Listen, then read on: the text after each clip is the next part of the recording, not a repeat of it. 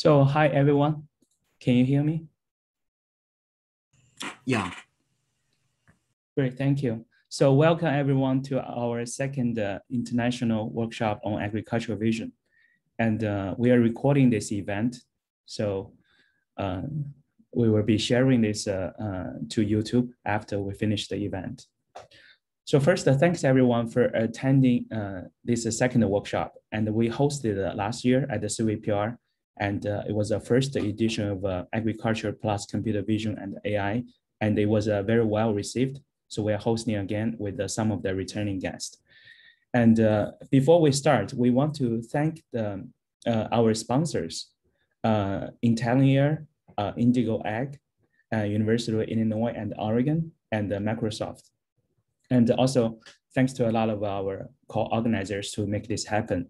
And the workshop is organized mainly by the sponsorships from Intellinear and Nara, who is the chief scientist of Intellinear and also a professor at UIUC, and Jennifer, who is the director of machine learning and Intellinear, and also a lot of other collaborators to co-organize this. And also, we want to thank several students in my lab that spent numerous effort to really help organize the prize challenge.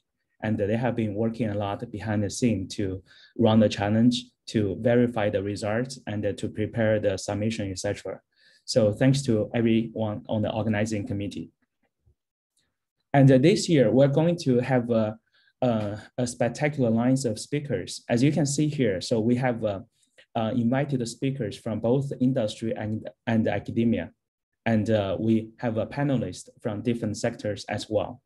And this includes talks from leading companies like Microsoft and Google. They have been spending efforts on agriculture plus AI, and also more traditional companies like Indigo Ag and John Deere, who are working on pushing the efforts from different like perspective, like robotics and computer vision, etc. Also, we include two of the invited talks about the NSF AI Institute, which are recently founded to in collaboration with the USDA to sponsor research in agriculture plus AI. And we have all the invited talks available and sent to the participants. So I hope that most of you have already watched these wonderful talks. And if you have questions, we do have the links for submitting questions online, or when you are participating, feel free to type in the chat. We will pick up additional questions as well. And for the prize challenge, I'll do a very brief overview here, but later Kai Wang will introduce and in more detail. So we have 2 tracks this year. So it's expanded, and we have a bigger prize compared to last year to encourage more participation. And we have a more data set. We have enabled 8 different patterns compared to 6 patterns last year. And we are expanding this to both the supervised track and the semi-supervised track. And also for the data formats, we are giving more information regarding the geolocation, etc. So this enables some of the unique solutions this year. And we will be giving the awards after the workshop. So for the winners, please contact the organizers, and we will talk about details about that. Thanks for everyone participating here. And we also have a paper track. So we have accepted 6 wonderful topics here. And we have also uploaded the talks online, and they are from different locations of the world to addressing different agricultural problems. And if you have questions, feel free to raise questions here in the next 30 minutes or so, or you can still follow up on the YouTube with the comments, and the authors will address those questions later. And so finally, the workshop schedule here. So we have this very brief opening remarks, and then we will have about 15 minutes for a prize challenge summary and the presentations for the winning solutions. And then we will have a Q&A sessions for the prize challenge and the workshop papers. And after that, we will have the invited speaker session, where we have Q&A sessions for invited talks. It will be around 30 minutes, starting from 10 o'clock in about 1 hour. And then we will have another hour for panel discussion, where it will be hosted by Professor Nara here. And so without further ado, we will start the price challenges summary and presentations session. So Kai, are you ready? Yeah. Thank you, Please, Professor. Yeah, please share your screen. Thanks.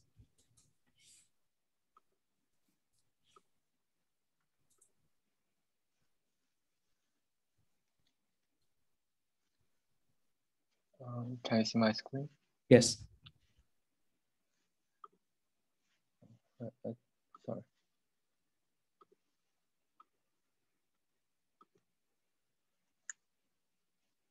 I need to share the video together. All right, so let me briefly introduce the price challenges this year. So Kai, you're in the presentation mode. Maybe you can switch to the regular mode for presentation. You mean?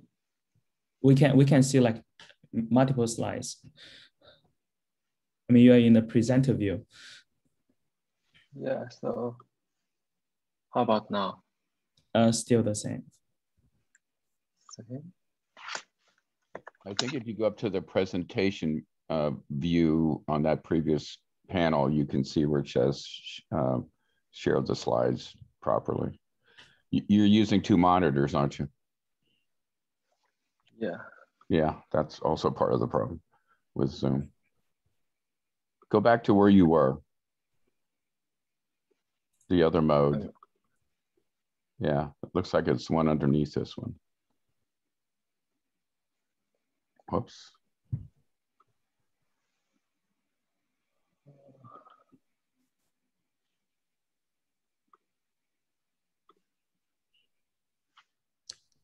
Yeah, now it works. Thanks. Thank you, Ed. Yep. Okay, so for the price challenges this year, we have two different tracks. One is a supervised track, and different from last year's competition. We also have the semi-supervised track, which not only provides the supervised dataset, but also we provide the raw image dataset. So for the image dataset we use is the agricultural vision dataset. This year, we provide all the data in this dataset for our competition. So it consists of over 56,000 trend images and over 18,000 validation images and over 19,000 test images. Each of these images is a 512 by 512 RGB image. And we also provide the near infrared image for each of these images. As you can show on the right side, there are 8 different patterns we need to recognize in these images. Also, we provide the additional boundary map and masks to help the participants to identify the patterns and the boundary of the image. So there are 9 different classes we evaluated during the competition, including these 8 different strategies and the background. So for this year's challenge, there are over 28 teams participated in the supervised track with over 240 submissions, and 8 teams participated in the semi-supervised track with over 60 submissions. As you can see on the right, there are 2 different tracks for this year's competition. And next, we have the initial ranking right now, and we are still reproducing the final ranking. So as you can see, for the supervised track, the top 5 teams are Team AI Earth, Team WRL, Team SCG Vision, Team AI Innovation, and Team AI CSNTU. And for the semi-supervised track, the top 5 teams right now is AI Earth, WRL, SCG Vision, Bingo Win, and Team AI Innovation. So today we have the fortune to invite the top 3 teams to do some presentations. So the coming next up will be the presentations of these top 3 teams. So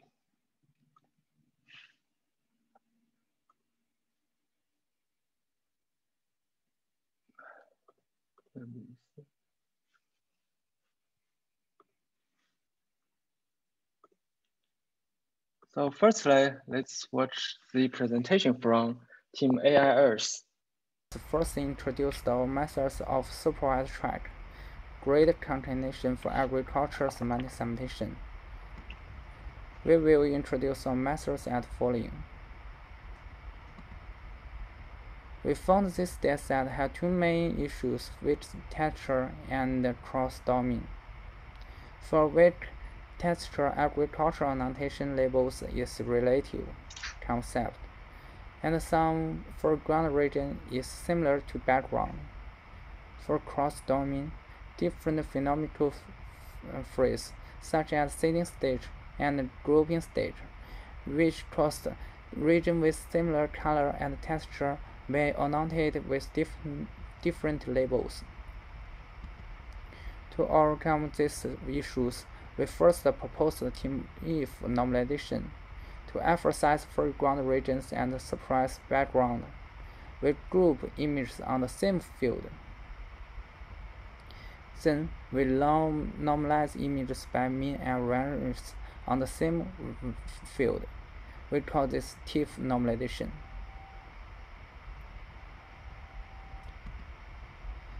Then we propose the grid concatenation. Some categories like dry down are easily confused with background. Meanwhile, annotations of foreground and background is relative. In order to introduce the more background regions, we sample 9 images from the same field and put these images into a 3×3 grid. We call it grid concatenation. We think this is very critical. In addition, we randomly flip and rotate sampled images. The training pipeline is shown in the figure. More details are shown in the table.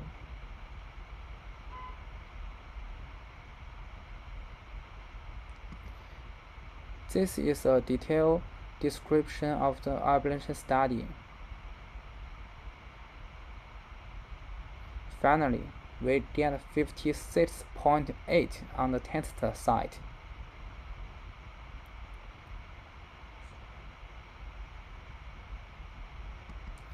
Next, we show our methods on semi-supervised track. Semi-supervised semantic segmentation by cross-validation.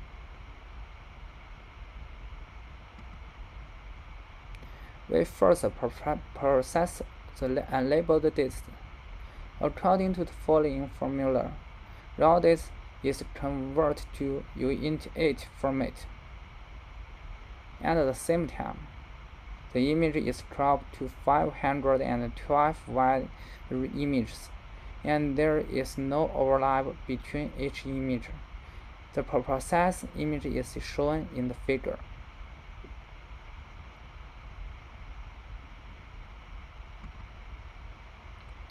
As shown in algorithm, we first optimize the teacher model on the labeled images by cross-validation. Then, use the teacher models to generate hard pseudo-labels for unlabeled images with a threshold. The regions with confidence less than a threshold are set as ignore labels. We select validated data and form semi-dataset. At last, we fine-tune each models with all labeled dataset and semi-dataset. As shown in the figure, the methods of cross-validation is to divide the dataset into 5 folders.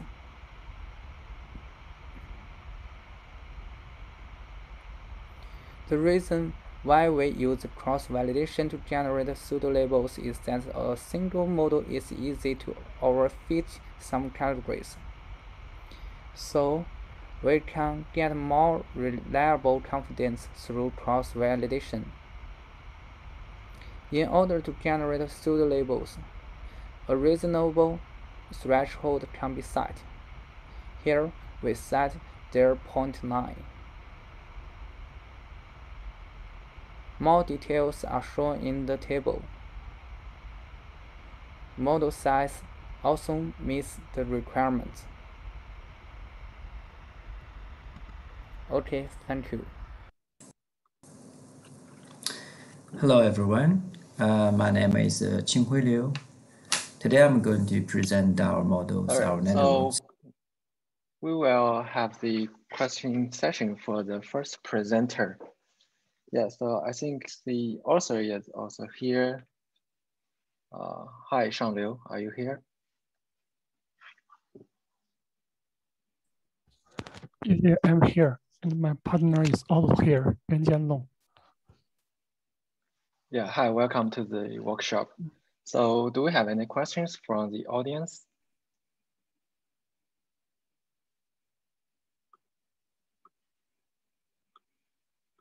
Okay, so I collect some questions online. So from your report, you mentioned that you treat the problem as a defect detection problem.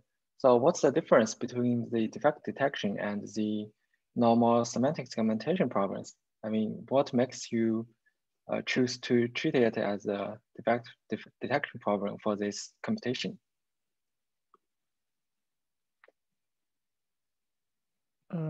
Okay, for the defect problem, the more important thing is how to identify the background, because if background other regions is also all is foreground. In the agricultural semantic challenge, we statistics that most foreground class is misclassified as background. So we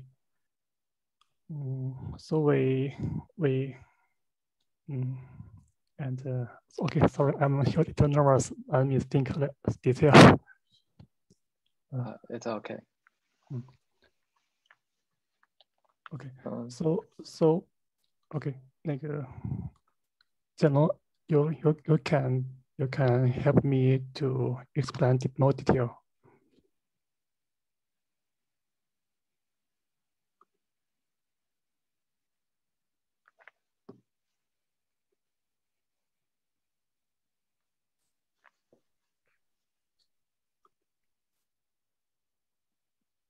Hi. So, Najma, I saw you have some questions for the Team AIers. Okay. Hi, yeah, I had one question.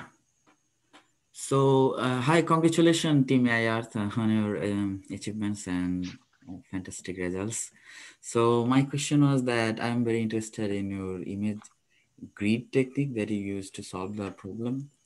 So, could you go in details? I mean, the images are already very big, and once you make the grid from those, then they will get, I mean, bigger, even bigger. So, how do you process the image, and did you resize them, or what was the entire procedure? Also, what other augmentations did you use to use the data set? Because, I mean, if you use 9 images from one group, then the number of images that you are feeding to the model will decrease. Or also, I mean, for a given group or a category, how many grids did you make? Thank you.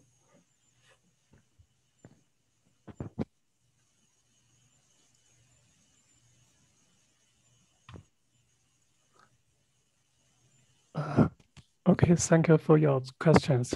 And as my limited oral level, so Kai-Wang, can you translate it for me in Chinese or simple Yeah, sure. English So, words? 他问你怎么处理这个grid 的过程的，然后希望你提供一些具体的方法。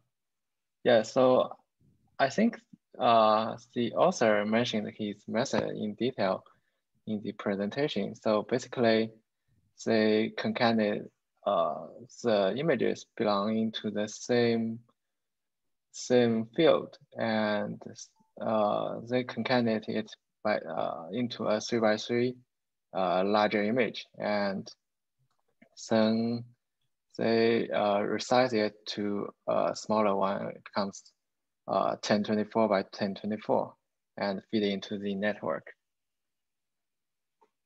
Yeah. Okay, thanks. Any questions? So this result is really impressive. I mean, last year we did, so basically in our 2020 CVPR paper, and we did a lot of testing. I believe our baseline was around 43, right? So the yeah, it's 43. So this result is more than 10%. It's actually 13% better. And by incorporating this different type of pre-processing, this is very interesting. And this is also very different from the other solutions, where other solutions are still forming this as a semantic segmentation problem. So I think overall it's very impressive. And we are very interested in finding more details. And internally, we're actually trying to reproduce the result. So thanks for the team one, very good presentation. And I know, I mean, it's very late in China, and thanks for participating in it as well. Maybe we can move to the next presentation. And if there are more questions, we can direct it to the team one for offline QA as well. Okay. Yeah, thank you, Kai. Yeah, thank you. We are young and experienced machine learning competition players. Challenges. We have won many. This is John Rook with Michael. Sorry, for the second presentation, it's team WRL. Hello everyone, I'm Fan Yu and from Purdue University. Today I will represent my team WRL to introduce our solution to the second Agricultural Vision Prize Challenge. This work is mainly done by myself and my friend Yang Liu. The rest 3 people listed here are our supervisors.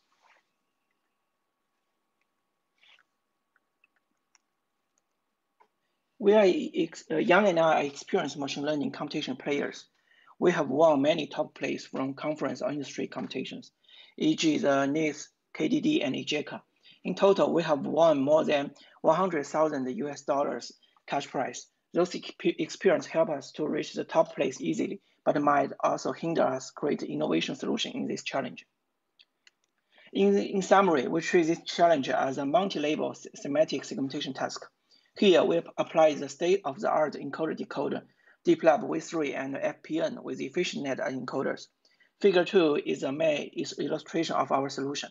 We use both NRGB channels and mask channels as inputs. We use simple 90-degree rotation and flips argumentation during training and testing. We trained 4 models using the same training recipes. And finally, we ensemble 4 models by simple weight average. A critical factor that affects the performance is a loss function. We test many different loss functions. Finally, we found out that a hybrid loss works best, combining binary cross entropy and jacket loss with equal weights. Figure 3 is a simplified touch code of the loss function. I want to point out that in line 21 and 22, ignoring the class with all 0 labels in one mini batch is critical. Otherwise, the loss is not convergent. Here we list the scores for our final solution. In general, 4 single models have similar performance. Our best single model has already reached 3rd place on the leaderboard. Moreover, we just need to ensemble 2 models and then we can lock down the 2nd place. We also investigate some post-processing methods, e.g. the conditional random field and the image dilation. Finally, we choose to apply a simple post-processing method to increase recall of some class that we just double their probability of those classes. When this simple post-processing method performs very well in the leaderboard, we realize that it might be better to treat this problem as a multi-class task instead of a multi-label task. However, at that time, we had no extra time to train any new models. Here we provide the importance of each choice in the final solutions. For simplicity, we do not provide strict experiment results. Importance is listed in descending order. To choose a suitable encoder is the most critical factor. We start with HRNet and only got a score about 40% mean IOU and stuck for 1 week. Then we switched to EfficientNet and quickly got a score about 49% MIOU, mean intersection over union. To point out, we also test some vision transform encoders, but none of them yield a significant better result. Given its large parameter numbers, we decided not to include them in the final solution. Other choices listed here are just for reference purpose.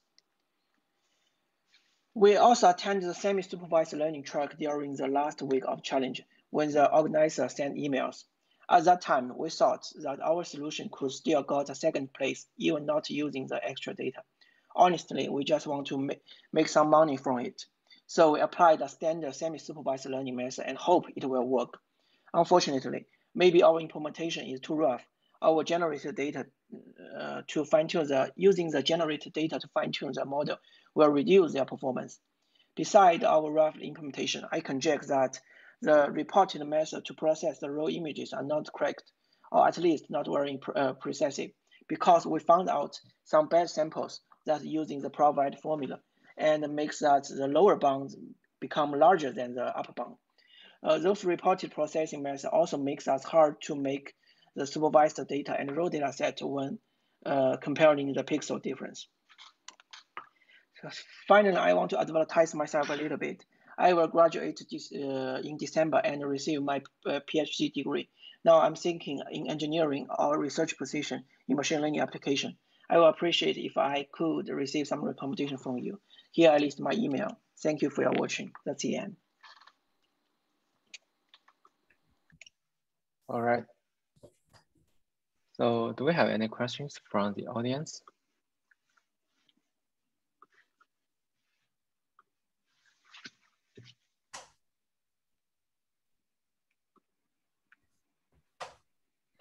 So is the author here? I have a question though. I think author is here. Yes, I'm here. Yeah. Yeah, it's a very interesting promotion. First, congratulations on having a really good result. And your result is still much better than our baseline last year, our winning solutions. And you do have a very interesting promotion and you're looking for a job, right? Yeah, right. Yeah, I think we do have some sponsors here, including, of course, Intellier, they are actively hiring. And also we have, for example, we have a Professor Ed from Purdue. I believe he has a companies hiring as well. So hopefully you will launch a good job. And I don't have other questions. Kai, maybe you can continue. Thanks. Thank you. Najima? I think the method is quite standardized. So there's not much things I can introduce, right? And I also already published the code. So if you have any questions, just look at the code that's become better. Yeah. Okay, so if there is no questions from the audience, we'll move to the next presentation. So the next presentation is from team SCG Vision. Hello everyone, my name is Qinghui Liu. Today I'm going to present our models, our networks for the second agriculture vision challenges. This is joint work with Michael Kampfmeyer, Robert Jensen, and Armbruder Saarberg. We are from Norwegian Computer Center and the UIT Machine Learning Group at Norway. Yeah. So this picture shows our model's structure. Basically, we developed a new pyramid attention and gated diffusion framework, namely PAGNet, for multimodal segmentation tasks. So basically, the proposed framework utilizes a novel fission method called the gated diffusion and the ladder refinement mechanism to effectively learn the optimal fused representation by pyramid attention modules, PIF, from multiple modalities. The PIF module actually is designed to obtain a rich context representations by a deeply fused cross-view and cross-level attention mechanism. And the fused features by the PIF module from the primary modalities, such as RGB images, because we consider RGB as the main modalities in this framework. The fused features will be merged into the encoder of the second modality. Here we consider the near-infrared band as the supplementary information or modality. Through a gated fusion unit, this unit will automatically force the supplementary encoders to learn the valuable information, and in the meantime will weaken the influence of its noises.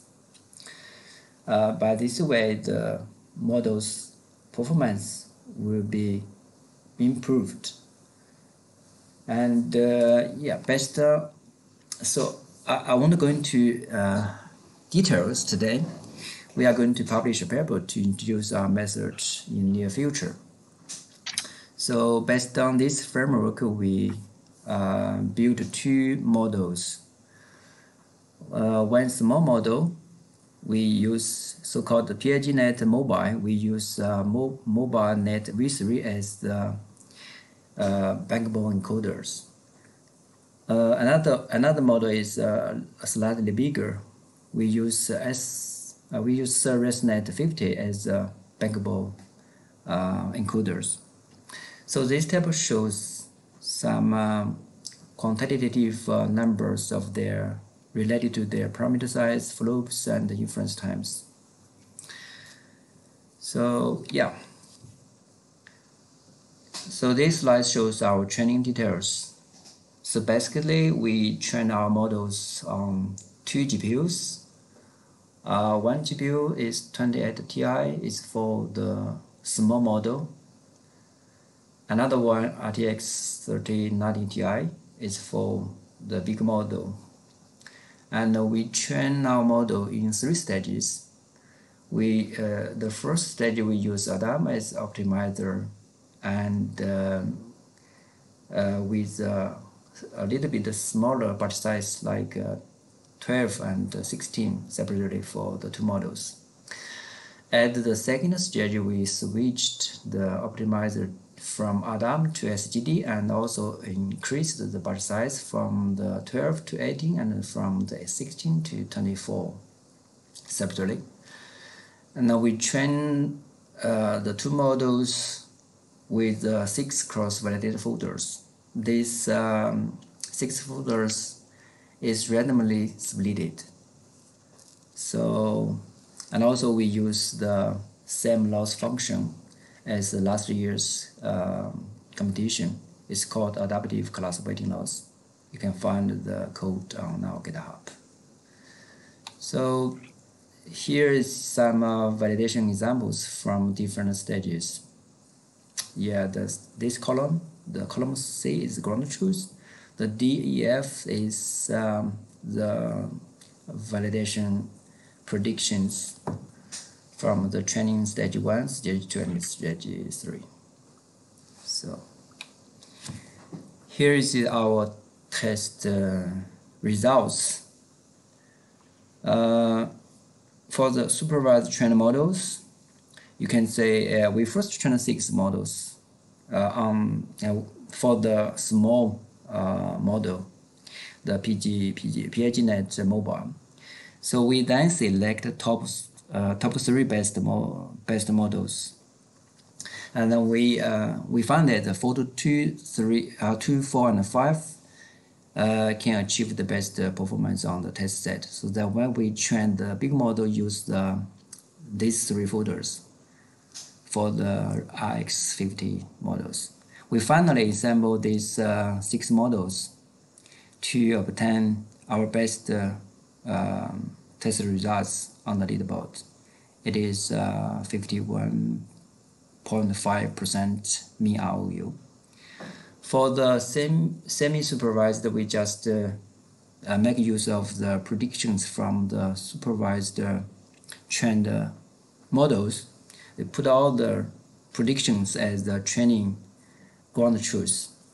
And then we fine-tune two best supervised trained models on with the noise labels. And then we obtain two fine-tuned semi-supervised trained models. We assemble them together to predict the final segmentation maps. So it can obtain 51.8% mean ROU on the leaderboard. So yeah, this is the overall our results. In summary, our single PIGNet mobile can achieve very competitive results with much fewer parameters and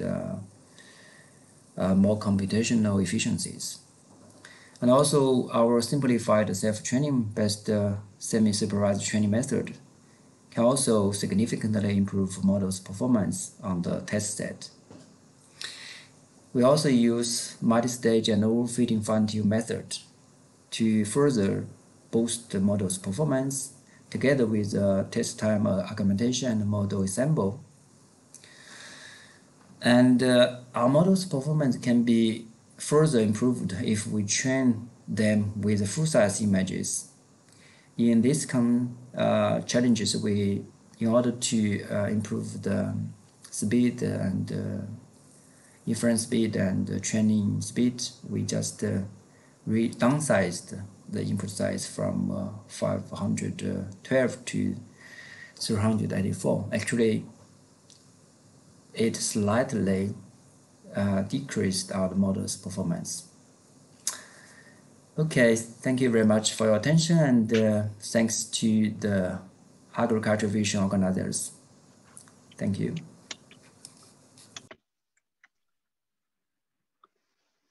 Okay, so do we have questions from the audience?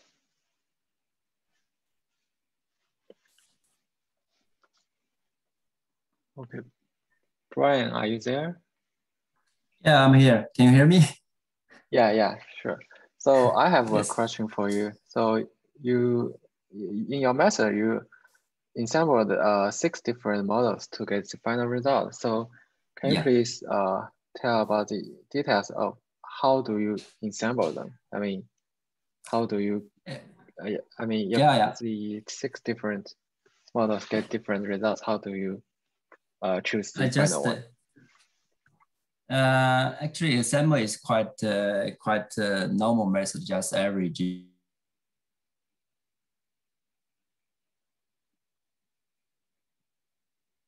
Sorry, are you lost?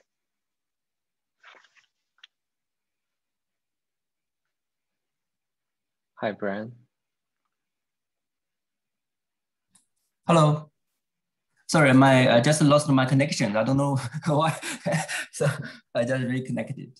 Can you hear me? Yeah. Yeah, sorry.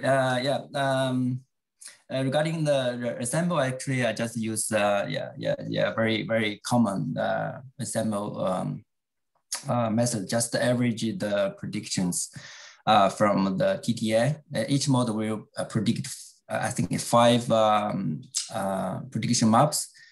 Use something like a temperature sharpening, a little bit of temperature sharpening to average the results together with each models, and then then you get the average class predictions. Then this is not it's quite a common method for the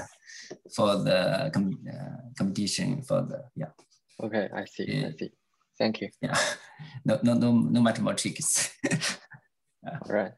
So yeah, actually my method is quite lazy. Actually, I didn't do much pre analysis, just such as like cross validation, just randomly split the validation set. We didn't do much pre analysis. The data set like the top the winners of the challenge. They did a lot of analysis data set. Actually, we didn't do so much work on that. That's why if probably we can continue improve the model's performance if you use some more tricks on pre-processing the data set, something like that. Yeah, thank you. Yeah, Thank so you. our evaluation is still open for everyone. So if anyone has interest in improving the final results, you are welcome to submit your results to our evaluation web. So any questions from audience? Okay, so next we'll move to the posters. This year we have 6 posters accepted. So first one, this one is from AAU. So yeah, the author here. Yes, I'm here. Hi, Kim. So could you please briefly introduce your work in about 1 minute? Yeah, sure, I can do that. So our work was in terms of determining dendrometry of apple trees, in this case, of an orchard. And we want to do that through drone scouting and then using convolutional networks and a point cloud processing method. So our work was kind of like the entire pipeline of trying to navigate the drone over the orchard, creating a map of the trees, and from that map determine the position of the trees. And then afterwards, we wanted to determine some specific waypoints for the drone to fly in between the rows of trees. And the reason why we wanted to have those waypoints between the rows of trees was because we wanted to get a better side view of the trees. So when we had the side view, we could get an RGB and depth, a point cloud of the trees. And from that, we wanted to estimate, in this case, we wanted to estimate the height of the trees, but it could be expanded to the width or the diameter of the stem or the canopy. Yeah, and then we did it both with our convolutional network method, where we used the YOLOv3, where we performed transfer learning to use this apple tree class to classify the trees. And then we also did the point cloud method, where we wanted to basically just estimate determine if there were trees in the image, and then based on some very simple classification, and then we wanted to determine the height of the trees here also. And we showed their paper showed that the point cloud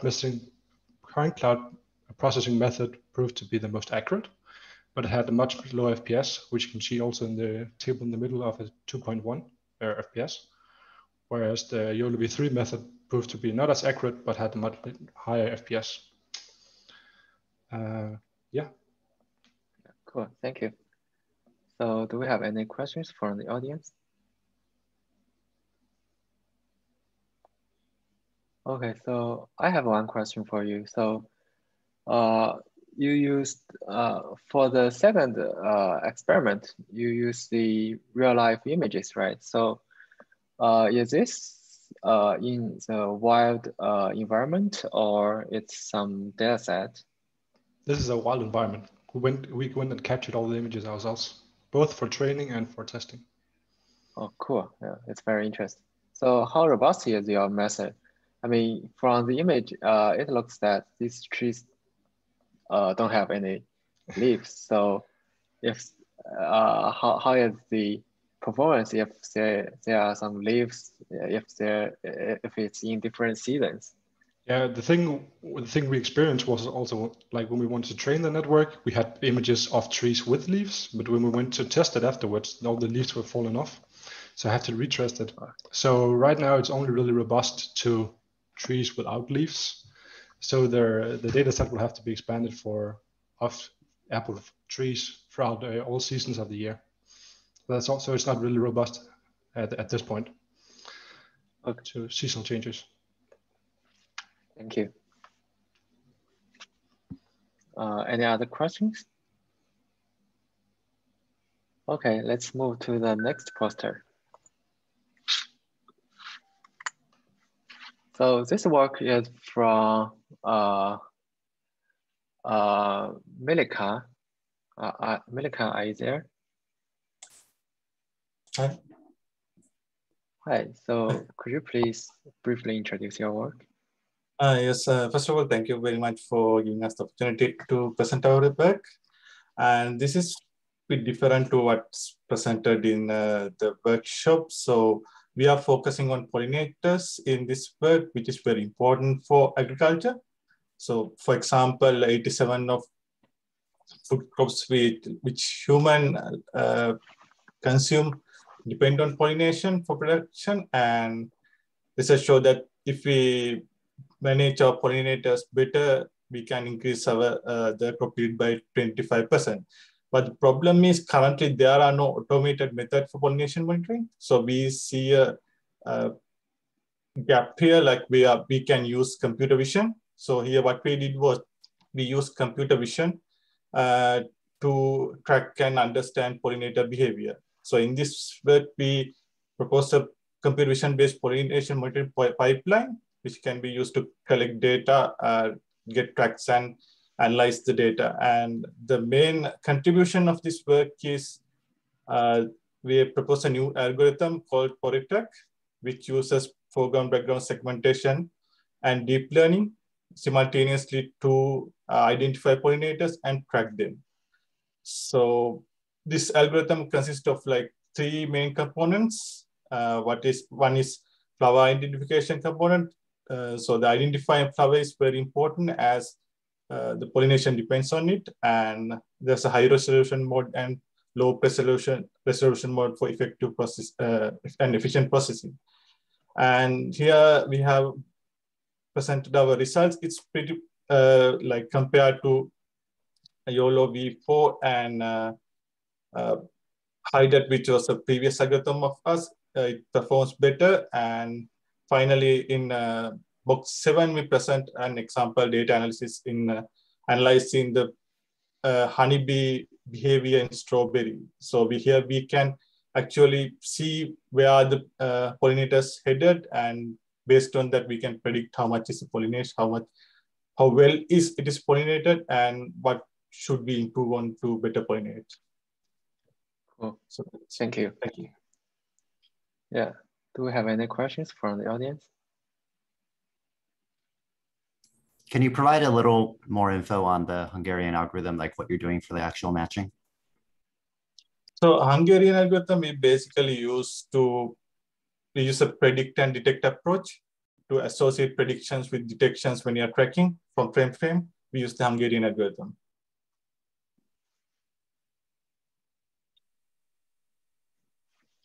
I think that's answered.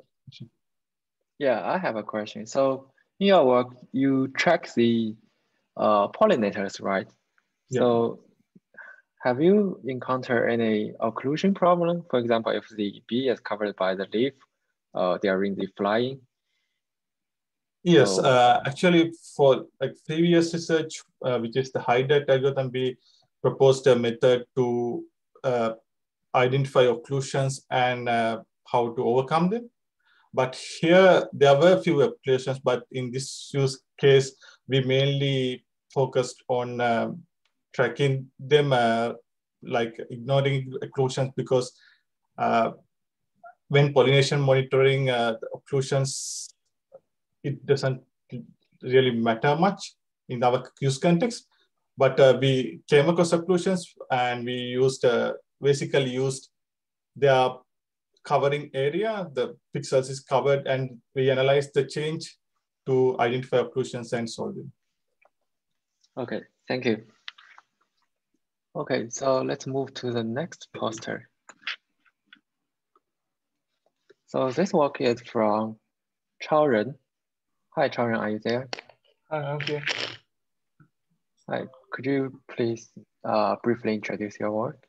Yeah, so about work of our group, there are majorly two things. The first thing is the sorghum 100 data set.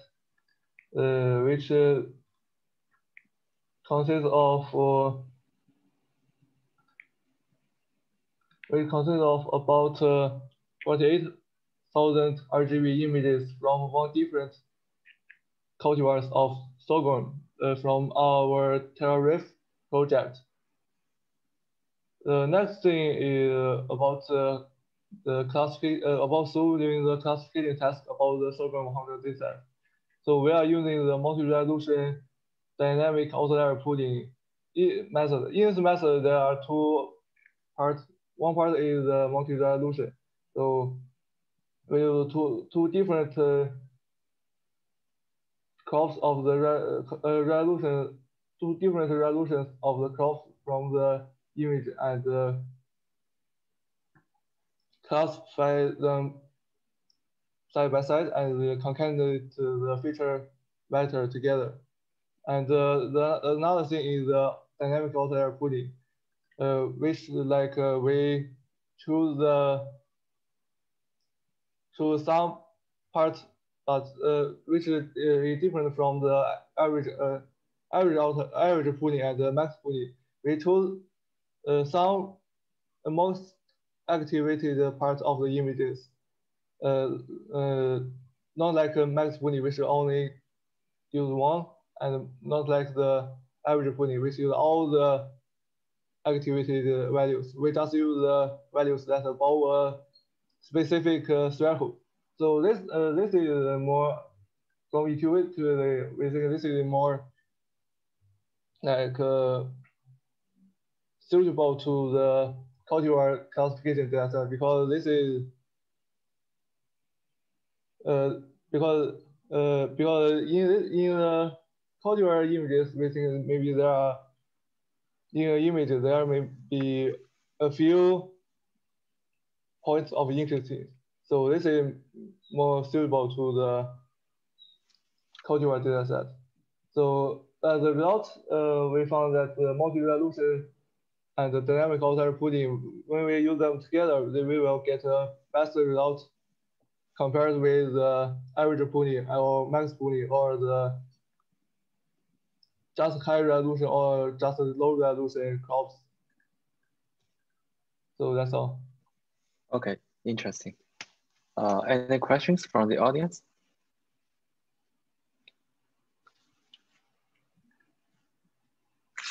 Okay, so let's move on. So the next work is from Ziqiao Wang. Ziqiao, are you there?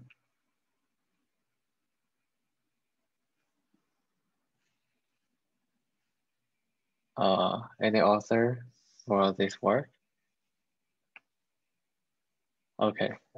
Unfortunately, it looks that we don't have author here. So let's move on. So the next one is from Shubham. Shubham, are you there?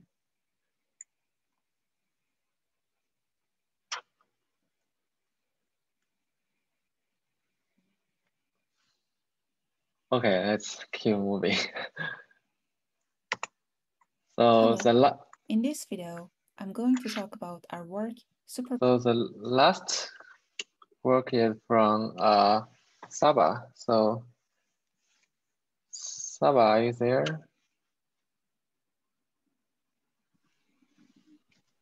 I don't think Saba's on, but I can talk a little bit about it. Sure, please go ahead. Hello. So the goal of this work was, in the past, we've done some work to detect nutrient deficiency stress similar to the pattern that's in the agriculture vision data set. In some past work, our emphasis was on trying to get as high a prediction performance as possible, using as much of the data as well as like the temporal component of the data, combining multiple flights to do a better prediction. But here the focus was on trying to make something that was lightweight and efficient, where if we don't necessarily care about pixel level accuracy, if we just want to find areas of the field that have this stress indicator, that we can do that in a efficient way. So the main approach was to break up the field into superpixels using Slick. And then from those superpixels, we created set of features for the nodes based on basically the histogram of the NDVI and color histograms, and then for our edges using similarity between the nodes and the distance to initially start with a fully connected graph and then adjust the weights as the model trains. We tried two different approaches. One, which is that given that we had pixel level labels when we created the super pixels, the classification task, we either called that node positive. In this case, if any pixel in that node contained the positive class, then we also tried a regression task where we would actually predict the fraction of pixels that had a positive label. Given the way we formulated it, we actually saw the classification task performed better than the regression task, but I think there's some other things that we can do in kind of future work to boost the regression task as well. And so, yeah, this model had, I think it's something, if I remember correctly, like 4,800 parameters compared to the millions that a lot of changing. I don't know. Do others see the slides changing? No. Yeah, it's just the video. I don't. Yeah. But yeah, you can see the video with the different paper results are on the website. So yeah, so the main idea is that, right, this model has 5,000 parameters compared to a couple of million, so it's much lighter weight, much trains in a matter of minutes. And if the application is looking to get these kind of key areas as opposed to trying to drill down to the pixel level accuracy, provides a nice alternative. And I think also kind of for future work sets up the ability to use this graph-based approach in the temporal regime where it'll have some more stability to, say, image registration shifts. Okay, cool. Thank you. So that's all for the challenge presentation and posters. So thank every participant for the challenge and the poster authors. So next we'll go for the invited talk, question and answer. So Kai, I think we still have some questions collected online. Maybe you can send to the authors offline and we can post it somewhere. I think for the poster, including the two didn't show up because of the time zone issues. Yeah, sure, no problem. Thank you. Yeah, thank you for all your participation. So we probably will take just a couple minutes break. We are waiting for a few guests to join, a few invited speakers, and we will start probably in about 3 minutes. So please stay on the line. Thanks.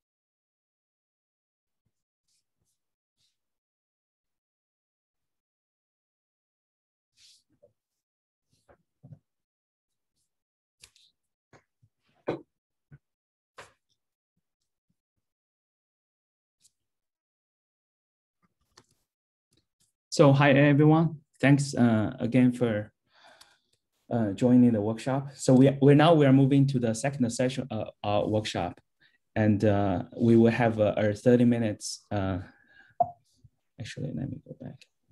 So our overall schedule now is we will have about 30 minutes for the Q&A sessions for the invited talks, which are already posted on our YouTube channel about 2 days ago. And then we will have a panel discussion will be hosted by Professor Nara. And we're talking about challenge and opportunity for computer vision. It will last about 1 hour. So let's move to the QA session for the invited talks. I hope that many of you have watched these videos already. And before that, we want to again thank the sponsors from Intaneer, Indiego Ag, and Microsoft from the industry who provided a generous gift to our prize challenge. And for this invited speaker sessions, we have our alliance of a speaker from both academia and the industry. And we have leaders in like large companies like Microsoft and Google who are leading their agricultural efforts, also from the like academia. In particular, this year, different from our first session is that we have 2 of the NSF AI Institute for agriculture. One is Next Generation Food Systems from UC Davis. We have Brian and Mason here to answer the questions related to that. And also we have another center at the UIUC, the USDA NIFA Institute for the AI farms. And Professor Alex Schwinn is here, will be able to answer questions related to that. This is a very exciting development because previously in our last session, most of the effort were driven by independent academic research or by industry. And now we have a national level support from the large funders like USDA and NSF, etc. So this is very exciting new things this year. And our invited talks, all of them are on the YouTube, and we're listing some of the title here. And we have collected some questions online. We will be asking those, but we'll be going through this probably one by one because we only have 30 minutes. And we're not able to show the content of this. So hopefully you have watched this before joining this session. So we will first be taking some questions from the audience if you have regarding this question, regarding these talks. And then we will read some of the questions where we collected online. So let us first start with our keynote speak from Ranveer Chandra, who is currently the CTO for the agriculture and the food efforts at Microsoft. And his talk is about data-driven agriculture. So any questions from the audience?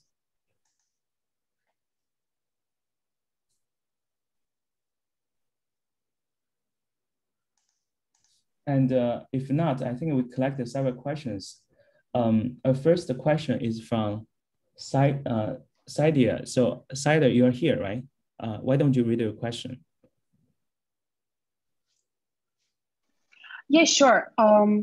So yeah, actually, I had a question about the farm beats. Of course, first of all, it's very exciting that Microsoft is doing such a great work with agriculture and AI. But I was wondering, especially in developing countries, farmers and breeders, they don't have enough education to know how to manage those like high-tech devices and do stuff like that.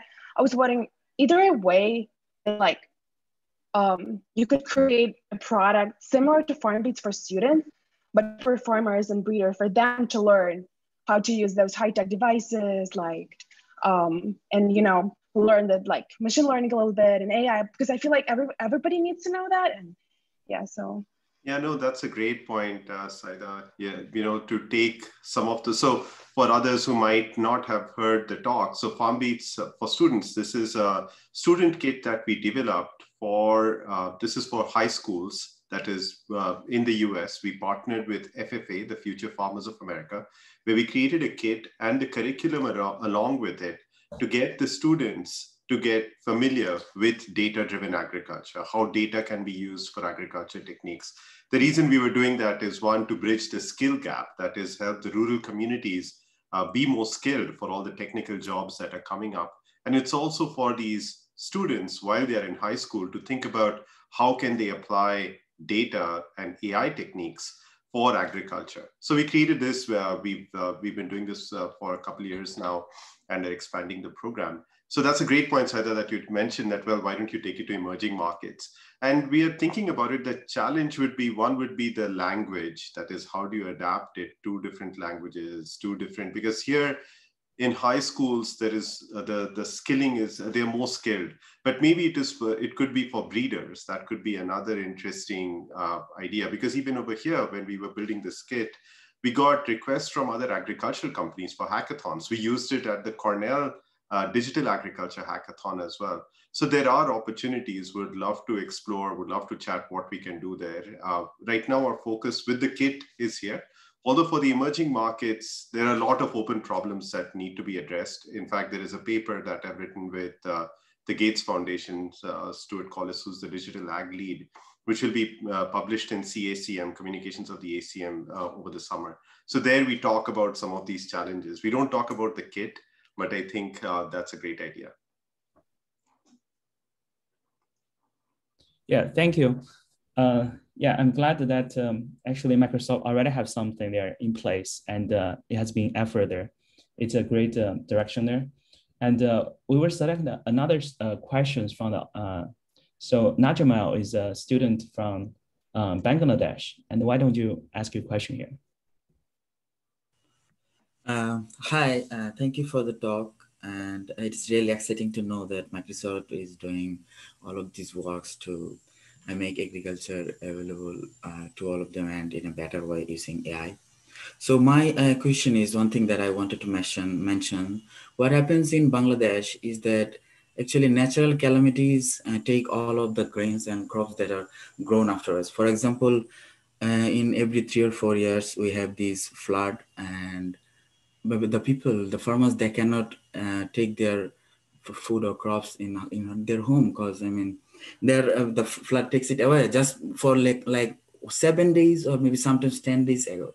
So if we could just somehow like grow the crops like 7 days or 10 days earlier somehow using technology, or maybe using genetic bioengineering technologies, or also sometimes there are also, I mean, drought also affects. For I think last year what happened was there was some hot wind that actually reduced the yield by a large scale. So I was wondering, is there any initiative going on based on the natural calamities, and how can we handle them more efficiently? Thank you. Yeah, no, that is a great question, Najmul. This is, because one of the bigger problems happens in with the kind of thing that you mentioned is, how do you do climate forecasting over longer periods of time, that is beyond just a week? So there is some work happening in this space. There was some work published from Microsoft on sub-seasonal climate forecasting, that is between 2 to 6 weeks. How do you make those further ahead predictions? In fact, if people can predict over the entire season what the weather is going to be, you can then start doing even better. And there's some very cool work happening in academia as well. I know of work happening at Purdue, at Cornell, as well as Illinois, where I've been talking to experts in that space. And there is that, I think, if someone could do, then you could be better prepared for some of these calamities. So that's one. The second problem is about adding visibility into the entire supply chain. When these kind of calamities happen, if you can, like the locust problem that happened last year, it was mostly started in sub-Saharan Africa, but then went all over India, Pakistan, Bangladesh, and other places.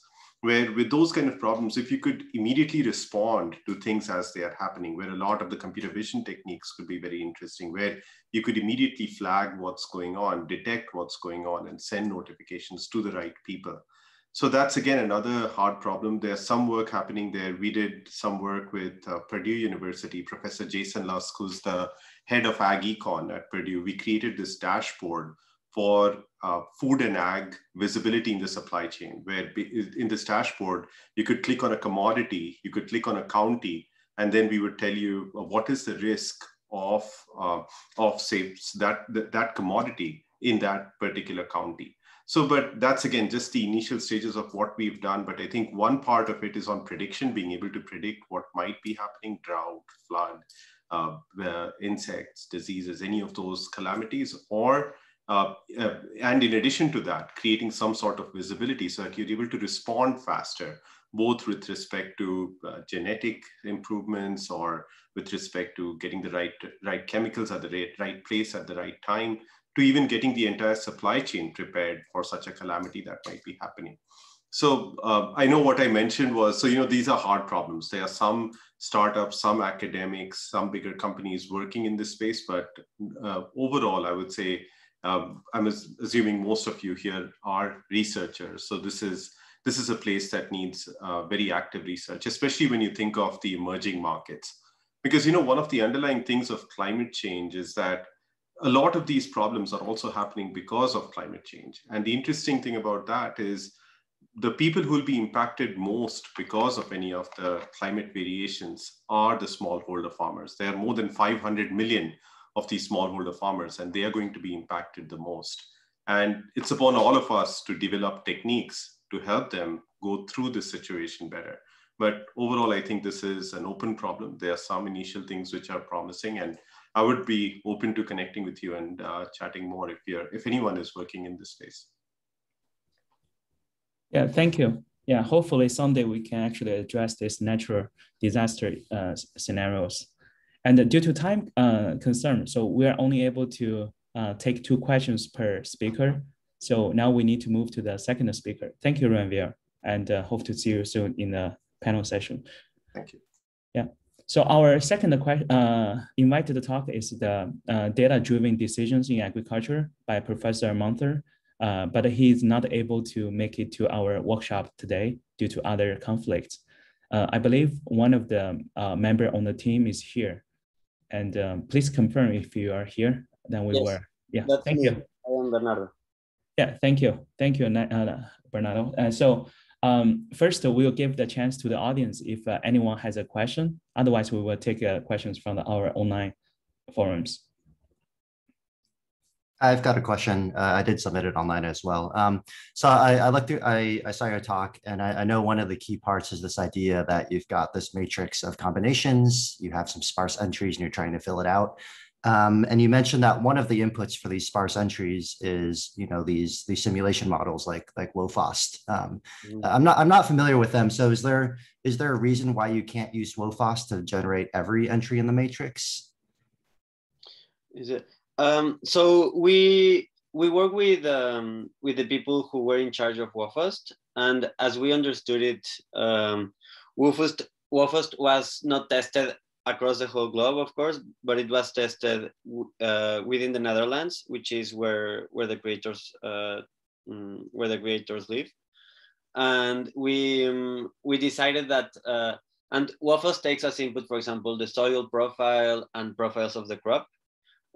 For each of to make the simulation, and the information for the soil profiles across the globe it is available, but up to a certain degree.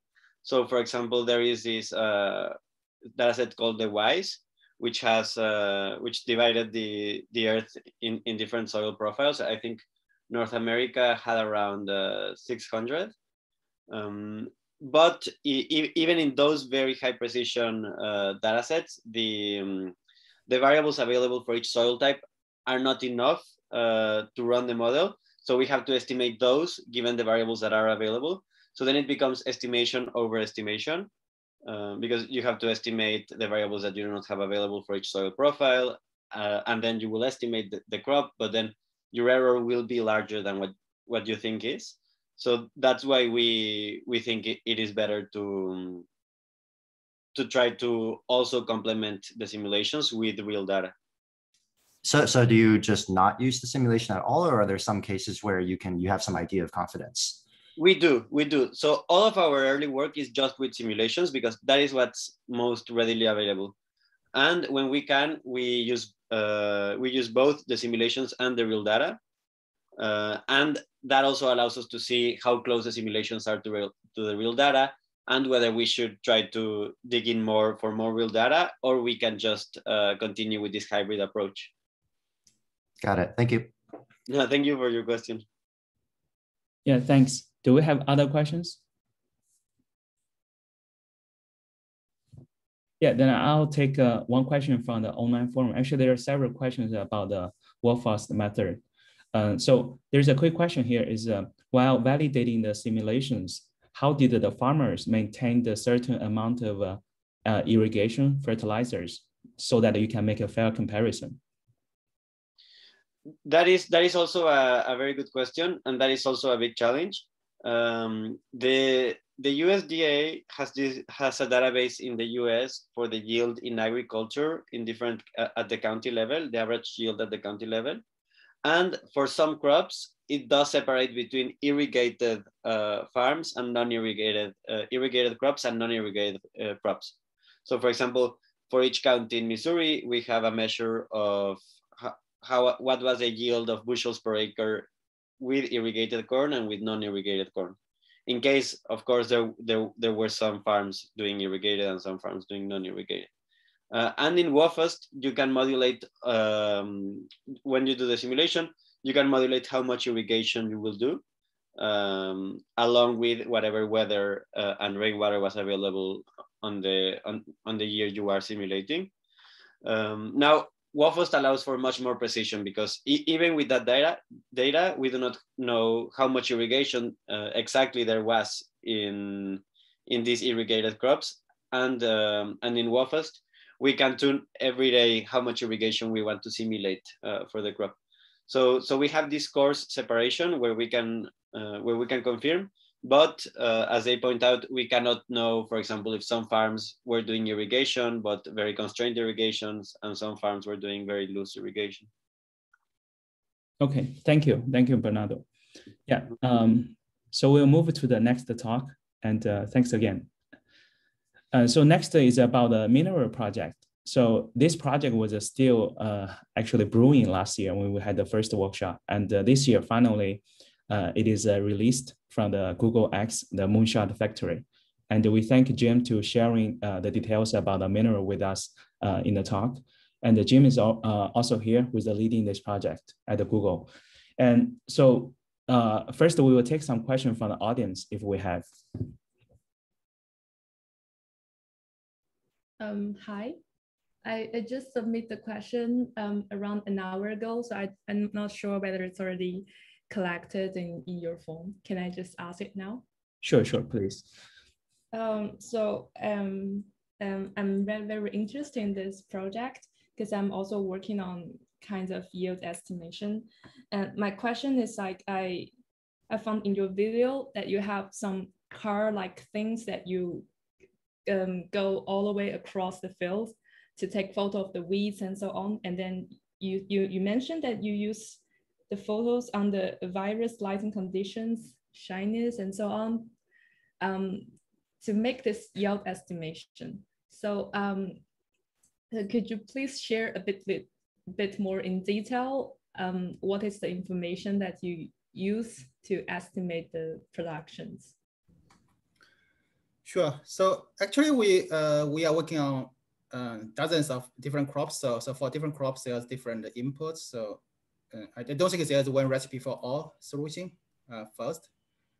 And every single different crop we worked on actually have a different solution. Let's take it this way, right? So on the other hand, we are working with domain experts who actually understand what traits actually has a good impact on the yield. Our work is really help those experts to get all these traits very, very easily and at scale. So in the end, we can use all those traits. Some crop has about 5 traits, some crop we collect about more than 10 traits or even 20 traits. So for the crops we worked probably more than 20 or 30 those crops, every single crop is different. So it's, and I don't think there is a universal answer to any of this. But in the end, those traits are actually getting together into modeling phase, and we can produce a yield. So I hope that's a little bit, I know it's vague, but in the end, every single trait, every single crop is just so different. Yeah, there's no one sure fit all fit answer. So Jim, may I ask actually a follow-up question here is, you know that we all know that the two biggest crops in the United States are basically corns and and the other one is soybeans, right? So how do you address, I mean, what kind of information are you using to estimate the yield for these two different crops? Can you share, or is it a complete secret? I don't think it's a complete secret. So some part is actually already we file patent for sure, but I don't think that's too secret. Yeah, because every soybean breeder will tell you, you know, the leaf index, the bean number of beans, pods, and you know, and probably a number of seeds as well. The height of the pod, height of the soybean is super important. I think those are the kind of things that we definitely consider. For soybean, we care about probably more than 10 traits, and all dealing with through the computer vision process. And for so most of these are computer vision based measurement. Yeah, these are all computer vision based measurements. Something we haven't really published yet, but I think since we're getting more and more clear, as we are stepping into more, I think, commercial steps, I think. So, but I can guarantee every single thing is covered by computer vision. Yes. So we do everything by computer vision.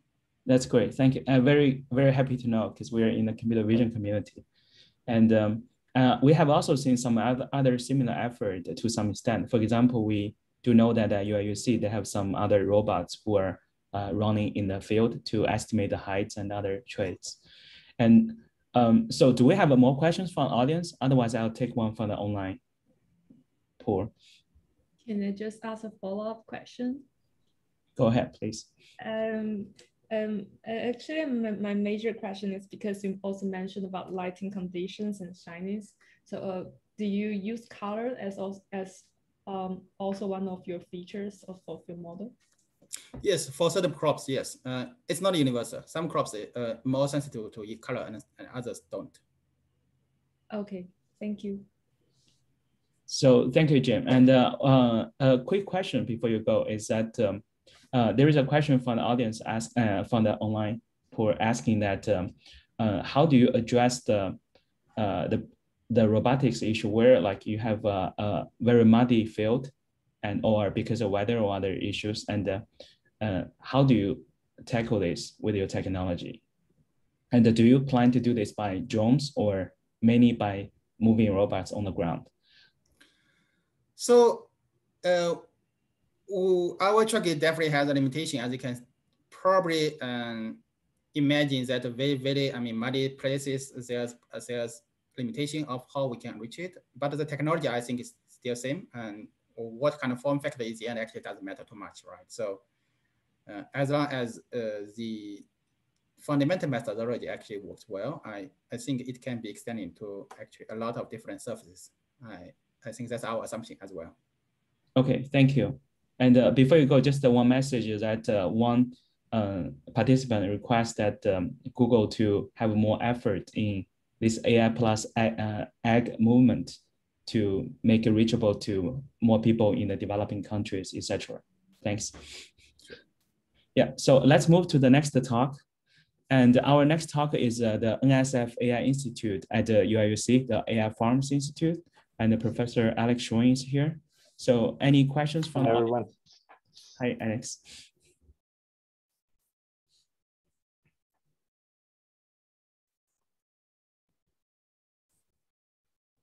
So there is one question is about actually the technical details. For the panoptic segmentation forecasting models, have you explored the attention-based or even transformers-based backbones instead of RNN-based approaches for the things forecasting? Right, yeah, that's a great question. In fact, that is one of the directions that we're currently looking into and something that we're currently considering. The one concern here is that the data isn't as vast as we typically have it in like an NLP community, where transformers have been very successful. So one of the points to always consider is how to, I guess, make transformers work in domains where there isn't as much data. So excellent question. We're looking into that. We don't have, I guess, results positive results that I could share at this point. Yeah, so hopefully we can improve the transformers, make it adapted for smaller data sets.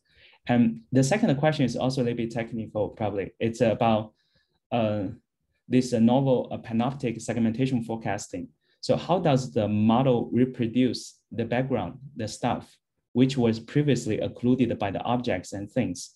For consecutive frames, when things are occluding each other, how is the object accurately reconstructed in the anticipated frame?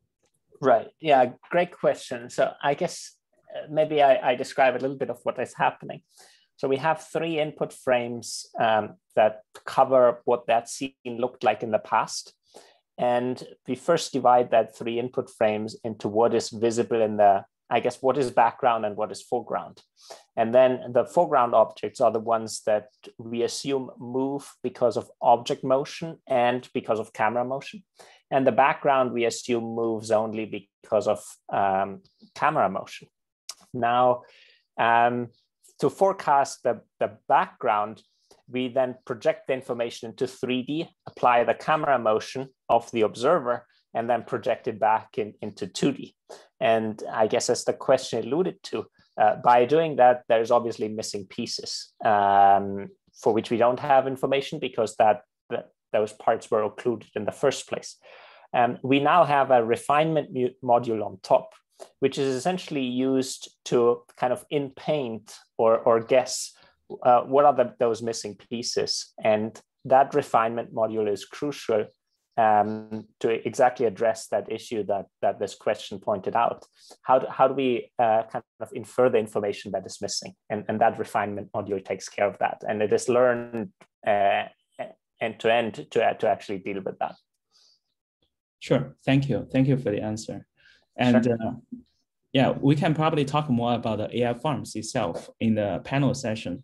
But thank you for that, yeah. And next, let's move to the next talk from John Deere and the Blue River. And Chris, are you here? Yeah, thank you. Good morning. Yeah, thanks for joining. So still, we will leave a question to the audience if there is anyone who want to ask live. Or we will just read one of the questions we collected. So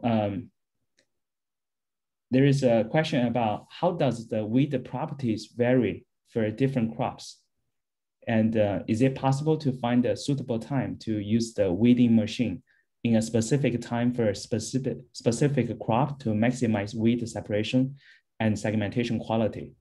And the growth rate patterns of the weeds and the crops should vary from each other. Yeah, thanks. Oh yeah, that's a fantastic question. Thanks so much for asking it. Yeah, definitely modeling that or trying to segment weeds with our system, that is definitely the challenge. We have, our system is capable of crop and weed segmentation, and it just in kind of a pixel-wise based approach here. We've got a lot more examples of crop than we do of weeds. And also because the crops that we work in are all of the same genetic variety. So you actually don't see a lot of variation in the soybeans, for example, unless they have some kind of damage to them, you know, either herbicide damage or drought damage or something like that, insect damage, that could cause a bit of variation. But on the weeding side specifically, there's really almost an unlimited variation that you can experience. You know, there's thousands of different types of weeds, and even within one species, there's a lot of variation. So like Palmer amaranth or pigweed, for example, there's a number of different types of species underneath that actually have a lot different look. And if you think about, you know, what happens to a small weed? Well, it gets bigger and becomes a problem. So we have to model weeds at each stage of their growth height, and we need a lot of data to train our models at each of these growth stages. The question about like when to enter the field is really a great one. What you're seeing with a lot of Midwest farmers, a lot of farmers in the US specifically, is that they have a herbicide program that is actually pretty good at controlling weeds.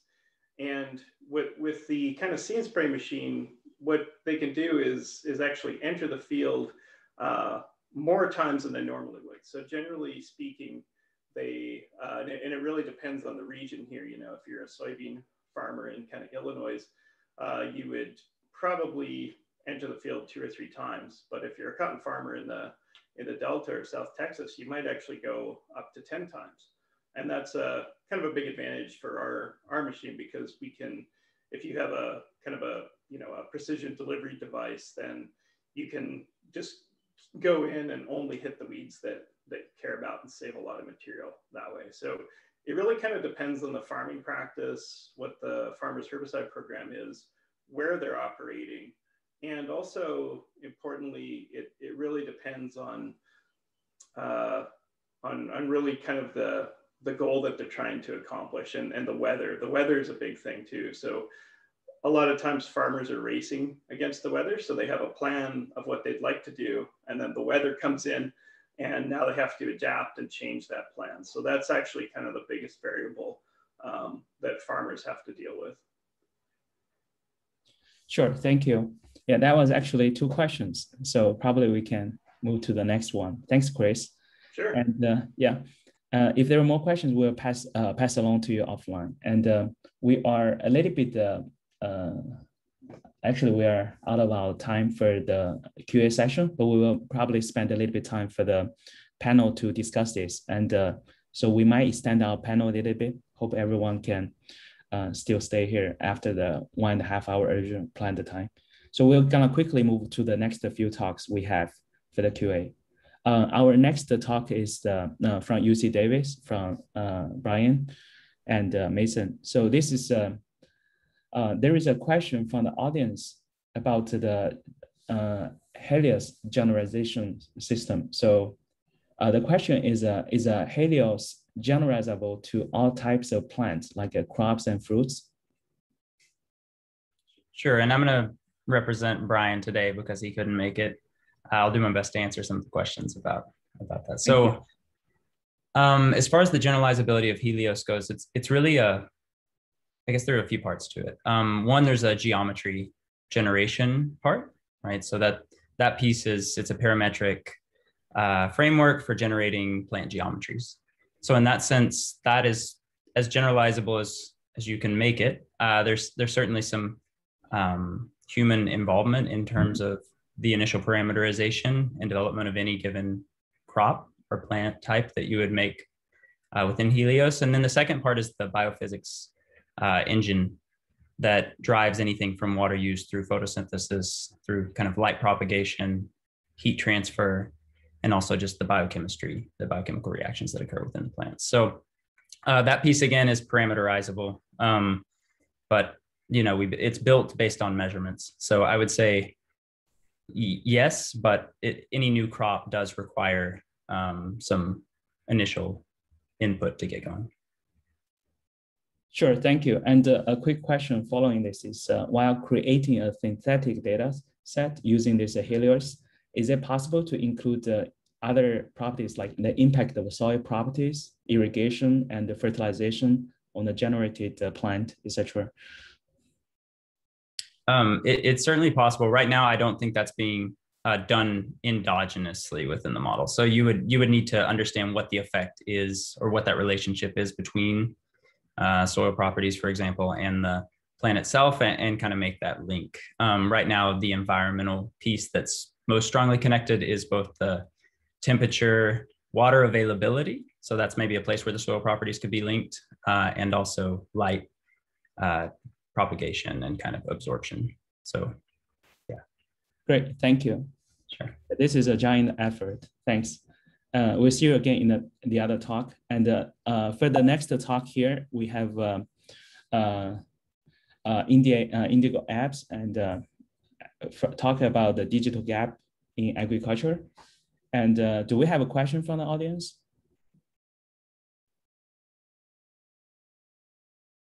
Well, I'll take one from online. Okay, I'll take one from online then. So there is a comment. Thanks for the exciting demo and the satellite images are covering a huge range of data. How were the grain bins detected? Was it by just cropping the image and then detecting the circular regions? Also, another question is, how were the swimming pools separated from the bins? Hello, can you guys hear me? Yes. Hi. It was basic, computer vision in detection using the circular shapes, and essentially using the reflecting the colors. That was the main way to differentiate folds from grain bins. That's more or less what I know. This is not a project I did myself. I recently joined the team about a month and a half ago, but it was just a computer vision workflow. Okay, great, thank you. And do you have other questions from the audience? If not, probably we can leave some of the discussion about the digital gap in the panel. And thanks, Ixno. See you soon. And we have two more talks we'll quickly go over. One is from Italian, from Jennifer, about the smart farming together. Do we have a question here?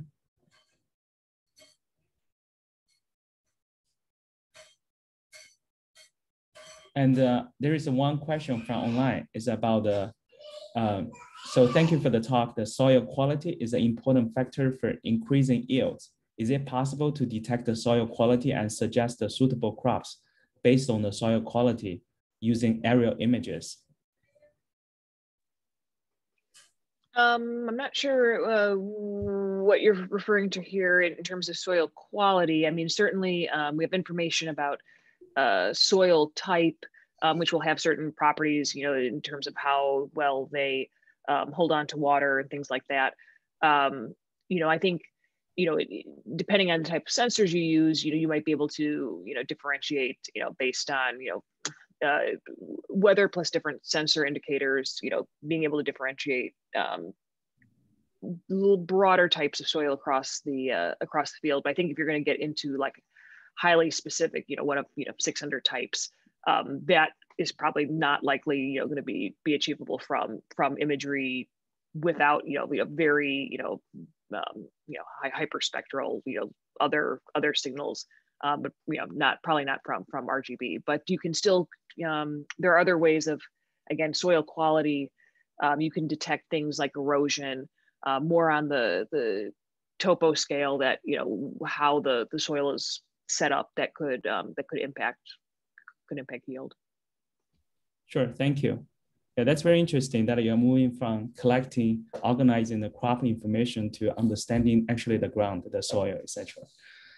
Yeah, thank you. And we will move to the final invited talk so that we can start our panel right away. And we have one invited talk from Mason about AI-enabled ag for the crops we eat. This is a very interesting talk. I like it a lot myself.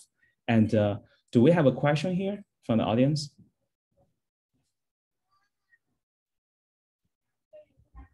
So I'll read one of the questions we collected. So thanks for the talk. My question is on the yield monitor versus the image-based predator graph. What does a position in the vineyard growth row mean? And how yield the monitor calculate the yield? Sure. So this is, for those who haven't seen the talk, this is a point we're trying to often make, which is when we have a lot of occlusion and we're using image-based techniques for fruit counting and detection, we often don't have a strong correlation between on-the-ground measured yield and what we're predicting from images, right? And this is a common phenomena. Oftentimes, for better or worse, we don't have a lot of ground truth yield data. So the validation and real ground truth data is not available. So many papers and efforts will just stop at making a prediction about making just a prediction of what they see in the image, counting what's visible. So so the question specifically was about the graph. The graph position along vineyards is just sequentially just the yield as you move along a row. So in a vineyard, you have rows. This is just, each of those are 3 different rows. I kind of left it stylized just to make the point that the relationship was pretty poor, and we see that over and over again. Sure, thank you. Next, we will move to the panel session discussion. And also, not everyone's listed here. So Jennifer, Nara, and also Bernardo. Please feel free to stay if you have time. And Nara, are you ready? Yes, I'm here. All Thank yours. you, Hong Yeah.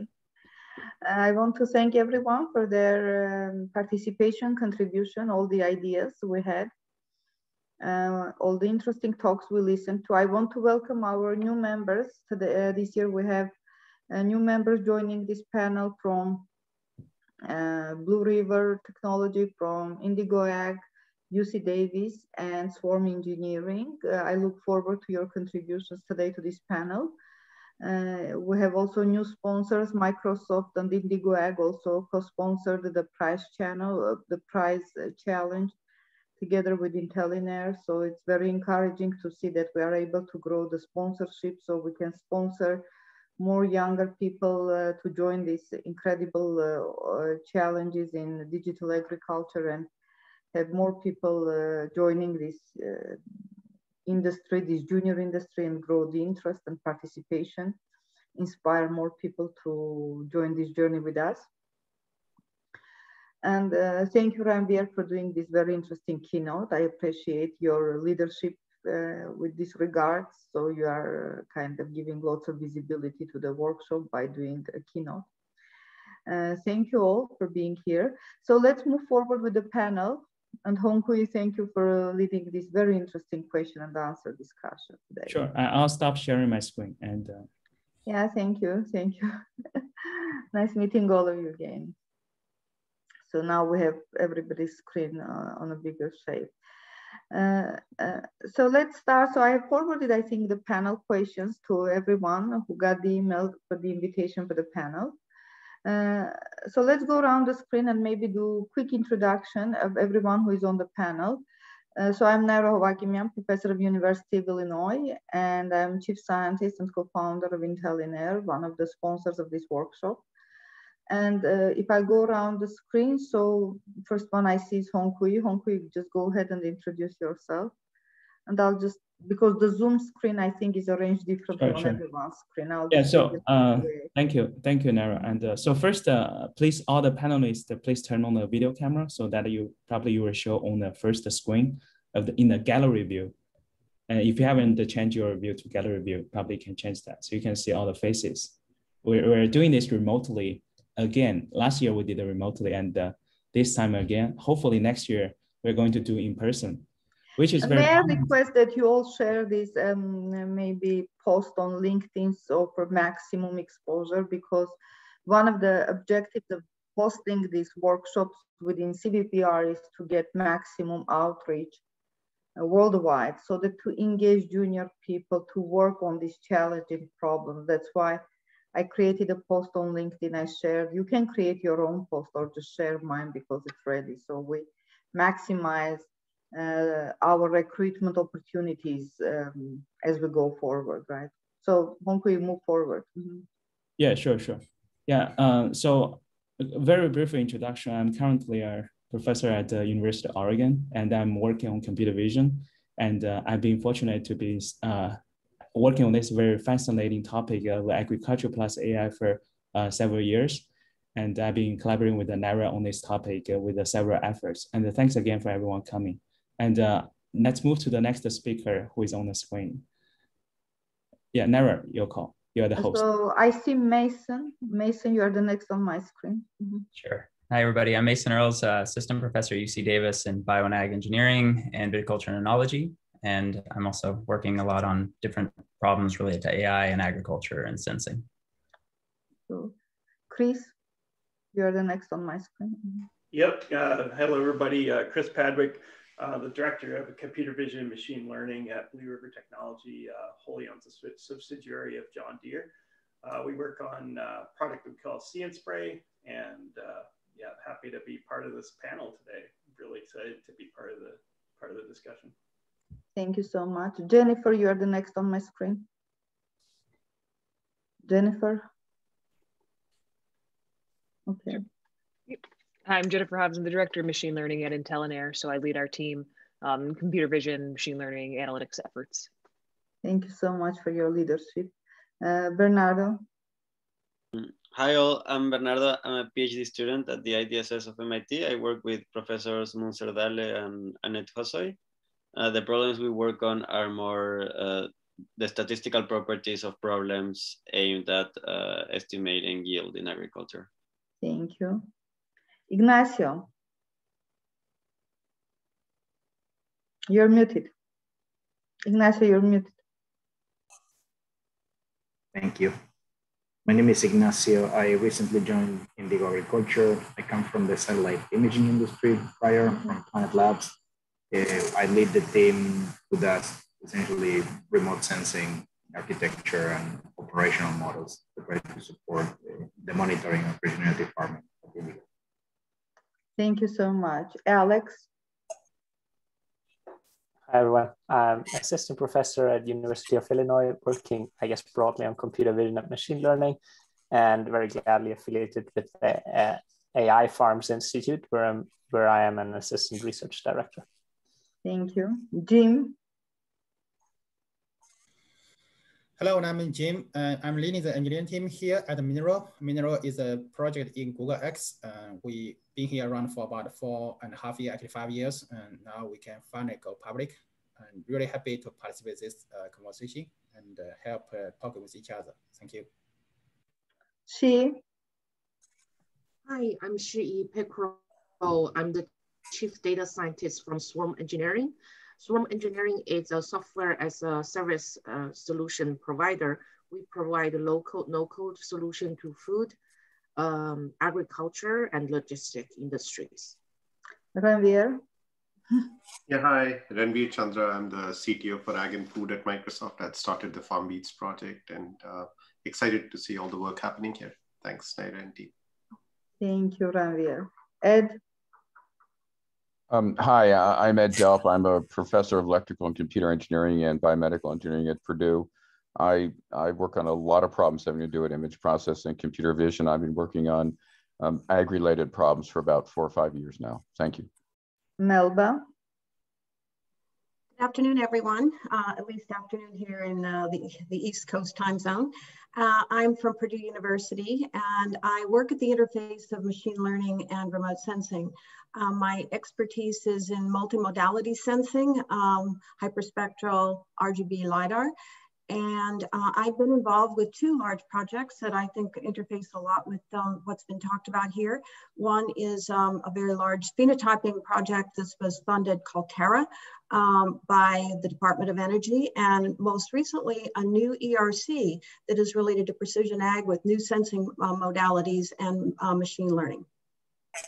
Thank you so much. Thank you everyone for your contribution and staying so long in this workshop since this morning. So let's go over the questions that we presented. So for me to do a brief introduction.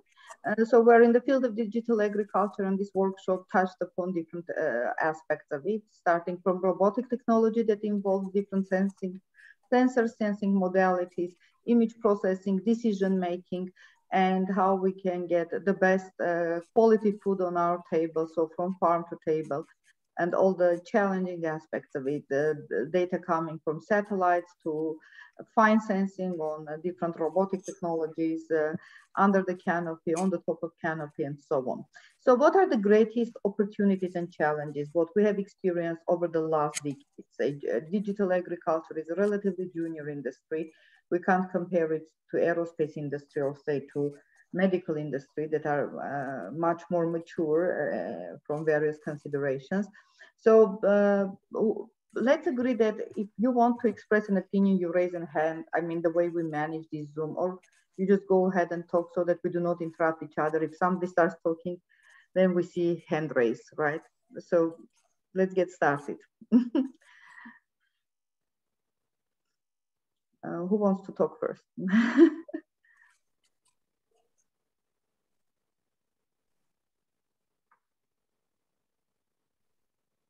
Maybe I can say something. Okay, get started. Okay, Ignacio, go ahead. Possibly. I think one of the topics we're trying to bring up in our talk is the gap of essentially digital data sets to capture what's going on in the farm. I'm really curious about this. information is power, it's economic power. It helps you build better products and position your businesses, to make more money. How do we overcome the fact that this information has commercial value and is today guaranteed to essentially not really be open to everyone? Right? A lot of the relevant data sets that are sitting around are going to be controlled by the people who collect those data sets. And they're going to constitute the best training data sets to do machine learning, modeling, and so on. So how do we overcome, this digital commons kind of need of a, interoperable collection of data sets that are available to everybody, given that this data is worth money, probably? Who wants to respond? So I can jump in a little bit. Thank you very much for raising the question. And actually, I think this is a very important question. We actually been navigating through this data space for quite a while, and really believe that there's big opportunity for the agri industry and academics all coming together with some sort of common understanding of how much we can get that, how we can get data, and how we can actually make data interoperable. I think that is a big question, and everyone probably has his and her own data bank, and nobody really have a one fit for everything solution, right? So my thing is really there's big opportunity for all of us to collaborate and having some common standard, provide some data quality standard, provide some interoperability standard, so that everyone actually can build an open platform for everyone to participate. Yeah, thank you. Okay, Bernardo. I think there's also, well, based on the experience in our group, there are also other solutions we have tried. One is to also foster work in academia that will allow to make estimations without relying on sensitive or more private information that is not readily available for everyone. So for example, if we start working on a statistical methodology, which will allow us to estimate different effect of policies or the yield, that does not rely on, for example, private farmers' data or individual level farming data, but can rely on some aggregated statistics that can be collected more easily for everyone. I think those methods can go a long way, because then they can be used by other people in academia, and no one needs to be able to access this information. And the other side is that we have also worked on is how to make people own their data more, and I think that is more mechanism design, and also is also related to law and regulation, but making a framework that will allow farmers to own their data and to profit from it the most. Good. Chris, you have something to add? Yeah, that's a really great point on kind of data ownership. I think as we're going to see some more regulations coming that are going to, put privacy of your data more in the growers and the farmers' control. And I think that we can leverage that and offer kind of incentives for farmers to be, part of these larger scale programs and help people, like with more university research and statistical algorithm development. And I think that would actually power that a lot. In terms of like challenges and opportunities, I had a couple thoughts I wanted to share with the group. Labor shortages are a really big problem for farmers, but it's also an opportunity for automation. So in the recent years, the labor shortage has actually gotten worse with tightened immigration policies and COVID restrictions. And it's actually very tough for a farmer to find skilled labor. Some of these machines, a lot of these machines that the farmers operate are, $750,000, $1 million is pretty common. And you need skilled labor to run these machines to the field. And it's really hard to find that skilled labor. So this automation can actually help farmers do their jobs more efficiently. And I think it's a big opportunity for AI and ag. Another point I wanted to make was that I think explainability is really key. as machine learning scientists and AI scientists, we often think of, how do I introspect my computer vision model, my CNN or my deep learning network? How do I understand why it's doing the thing that it does? And that's an important question for sure, but unfortunately, it's only a very narrow slice of the thing we need to answer. My perspective is kind of coming from a machine that's in the field, reacting to its environment and doing things. And we really need to be able to explain the why behind that. Like, why is it reacting in this way?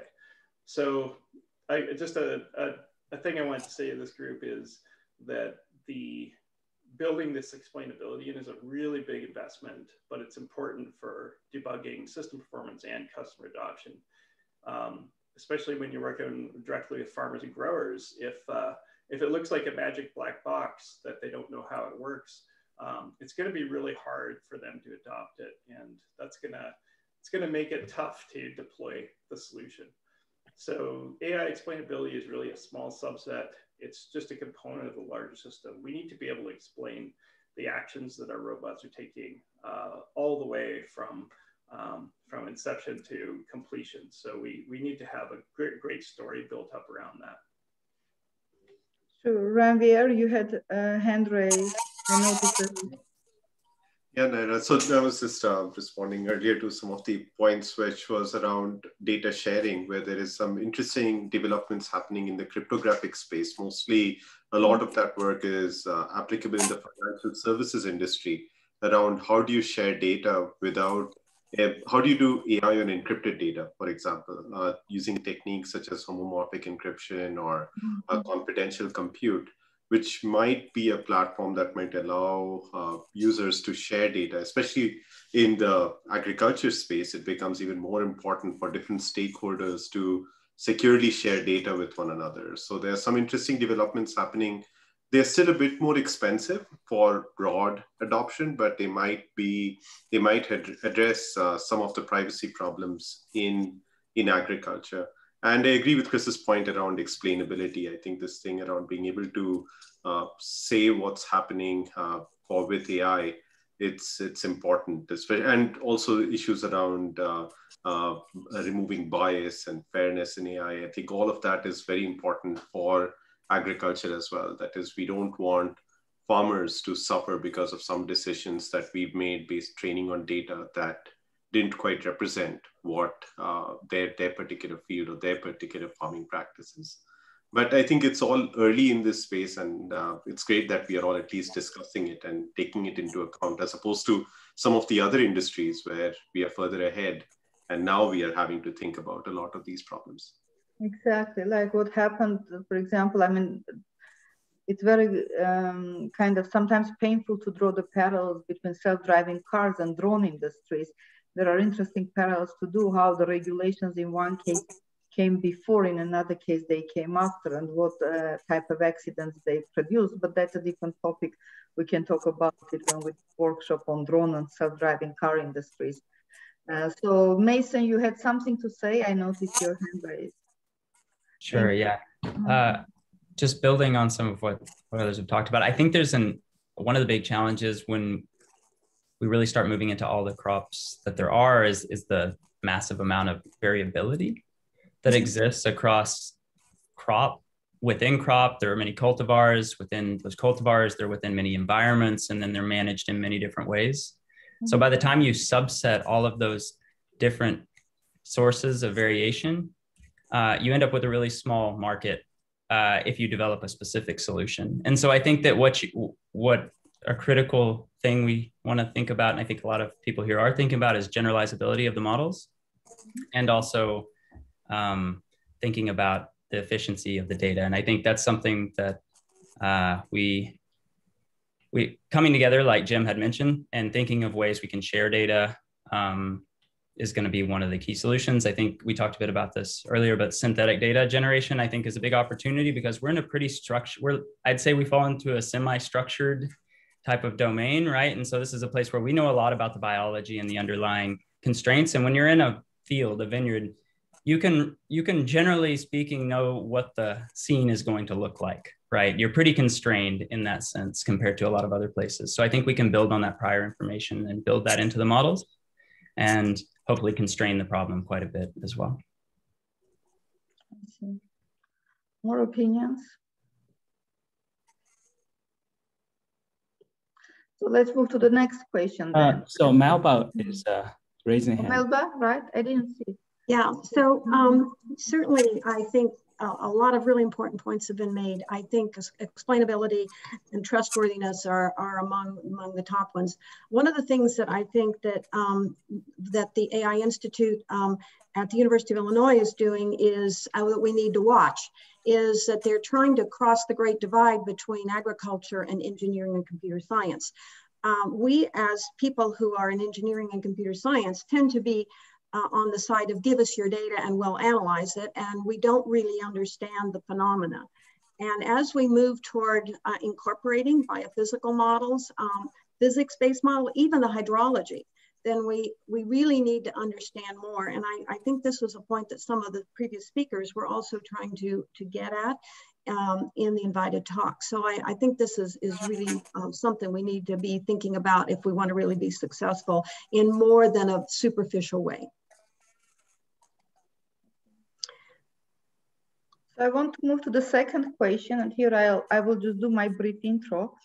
So when we started a few years ago, so the data that we were collecting was absolutely not suitable for application of any of the AI algorithms that we knew of, right? Honghui is here. And now it seems that things move much faster. So either we just became more skilled or just the collection of the data became more organized and easier to apply. So what are big changes that you all have observed over the last, say, 1 or 2 years? Because we're in the field of kind of exponential technologies, and it would be good to understand what are the big changes happening on a yearly basis. Who wants just to go first? Chris, I see hand raise. Is it a new hand raise or it's from the old? So. Oh, that's a new one. Yep. Okay, you want to talk or? Yeah, sure. I can kick it off. This is a really interesting question to me. I think that attitudes have shifted towards AI in farming is not 20 years out. The growers and the farmers that we work with directly are increasingly feeling like, hey, you know, this is right around the corner, and AI is going to help me with my farming operations in some ways that I can imagine, and actually lots of ways that I probably can't imagine yet. I think that one of the things that has kind of driven this, especially from like the computer vision point of view, is that companies like Tesla and Waymo have really proven that commercial production scale computer vision can actually work. And these innovations and these successes are paving the way for successes in robotics and ag, in my opinion. So what's happened, I think, in the last few years, and we've seen this kind of evolve at our company, is when we would talk to farmers sort of 3 or 4 years ago, they thought we were talking about something that they were going to see in another decade or another 2 decades or something. But as we've been visiting them year over year, they're starting to really understand, like, this is right around the corner, and computer vision and AI and robotics are going to have an impact on their farms, and it's actually going to be a near-term impact and not something that's sort of science fiction-y. So I've definitely seen that attitudes have shifted a lot, and AI in farming is really becoming a reality. So kind of See and Spray in particular, 5 years ago, I think folks kind of thought this was a kind of a crazy idea. Like, how could you possibly teach a computer to find all the weeds in my field?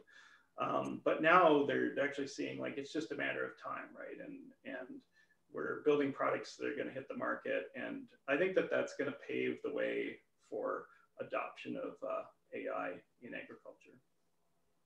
Alex, so I'm going by my screen. Alex, okay, go ahead. Yeah, I guess wanted to particularly reiterate Melba's and Chris's point and highlight it from a different view. Really, I guess, educating people and helping them understand, what are the impacts is, I think, a particularly important aspect here. And what timescales we're looking at, that this is not something, 50 years out. This is something that will, if not themselves, at least, impact their children. And the other important aspect, I think, which we have seen in AI farms is really this ability of people to reach across different fields and really start talking to each other. I guess we saw that, I guess, when we wrote the proposal initially, CSE, CE people and ACT people talking to each other, even though we speak English, but the language is just different. and it took a lot of time, to reach that consensus. And I think that is also something in the field that is changing and is really helping us now move forward much more efficiently than we used to before, because we're speaking the same language and we don't have to constantly, I guess, interrupt each other and wonder about what are the different, aspects that people are talking about. So I guess I would summarize this as getting people to think more as data scientists and getting data scientists to think more in the domain are two things that I see gradually changing. Ranvier? Great points by Chris and Alex. The other thing I'll add, two more things. One is more of the big ag and agricultural companies and governments as well, public sector, are getting aware of the benefits of data-driven agriculture, the benefits of data in agriculture, and from our side as well. And the big companies as well. You see the tech companies, like what you're seeing in academia, happen here as well. We see Mineral, we see Microsoft in this space, and others as well, right? So companies are seeing more that, tech can come to agriculture. And the same thing with the agriculture companies. You've heard about our announcement with Land O'Lakes, with USDA and other organizations as well. So that's one thing which has happened in the last 2 years. The other thing that has happened in the last 2 years is, I think there is more of data sharing that is likely to happen, and it is driven by awareness around sustainability. That is, as you know, with the new administration, and there is a lot of organizations making their climate commitments. Microsoft has said that we'll be carbon negative by 2030. Many other companies have said that as well. And the way we are going to get there is, part of it is through technology such as agriculture that can put carbon back in soil. The US government, Secretary Vilsack, is proposing the carbon back, where farmers would be paid for using the right agricultural practices. Well, how do you know that the farmer is using the right agricultural practices? How do you verify that? So that could be a trigger to enable data sharing, which could lead to more open data, more data sets for researchers to start building much better models. So that's something which has happened in the last couple of years, more awareness around soil carbon, and around how agriculture can play a role, which I think could be a trigger to drive more adoption of AI and computer vision techniques in agriculture. More opinions? Yes, go ahead. One thing I would like to add is the explosion of data in this field. I think with the cost of different sensors going down, if you think of the old days, the farmer knows what seed I'm growing, the yield at the end of the season, and the climate throughout the season. That's pretty much what they have. Nowadays, we have all kinds of sensors on the ground, in the air, and even on the equipment. Then the farmers are having an explosion of different data and frequency of data, dimension of data. I think that's also propelling the agriculture industry to more embracing machine learning and AI, because this volume of data is beyond humans' comprehension or easy digestions. Okay, let's move to the next question, if no more opinions. So last year when COVID hit, lots of the industries suffered significantly because of the operations being constrained due to social spacing, physical spacing, and so on. However, agriculture was identified as one of the essential industries allowed to continue its operations, because agriculture is what produces the food that people cannot live without it. So how did you experience the impact of COVID on agriculture, particularly in your work? Who wants to talk here? Maybe I can jump in here. Yeah, sure. Mm-hmm. So I think actually COVID is, in certain way, is an opportunity for us to rethink our strategies in agriculture. Mm-hmm. One thing is very clear from COVID world is really the shortage of labor, mm-hmm. and the hardness of having all the labor in the field. I mean, it was already happening, but COVID just accelerated the trend. We actually all know that today's, ML or AI technologies, the one biggest disadvantage is actually the accuracy. Improving accuracy to a production level is actually a lot of engineering effort. If you look at big auto-driving companies, you will know improving the accuracy from 80% to 90% will actually probably is 10 times effort. Improving to 90% to actually another, say 99% is probably another 10x effort. So I think the path to enable automation to really improve the perception model accuracy is going to be the challenge that everyone has to face going forward, and it will take probably a lot of efforts. Yeah. Okay. Well, if you want to express opinion. I would like to add something there. Okay. Okay. So you guys probably also heard during COVID, like the farmers are dumping potatoes and putting the onions back in the ground, whereas in the stores or some people don't have the money to put food on their plate.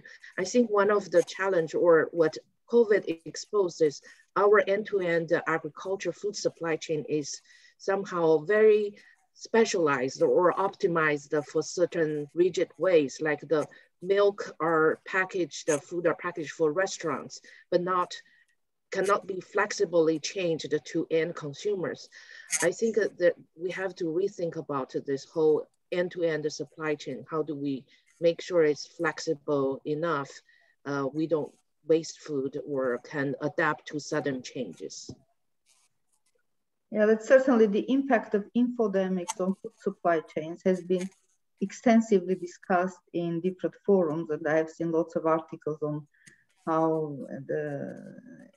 this impact has influenced the food supply chains on its own. And Jim, I would argue with you regarding this last 10%. I think you were very generous. Improving those accuracies when you hit already the 80–90%, the process is highly nonlinear.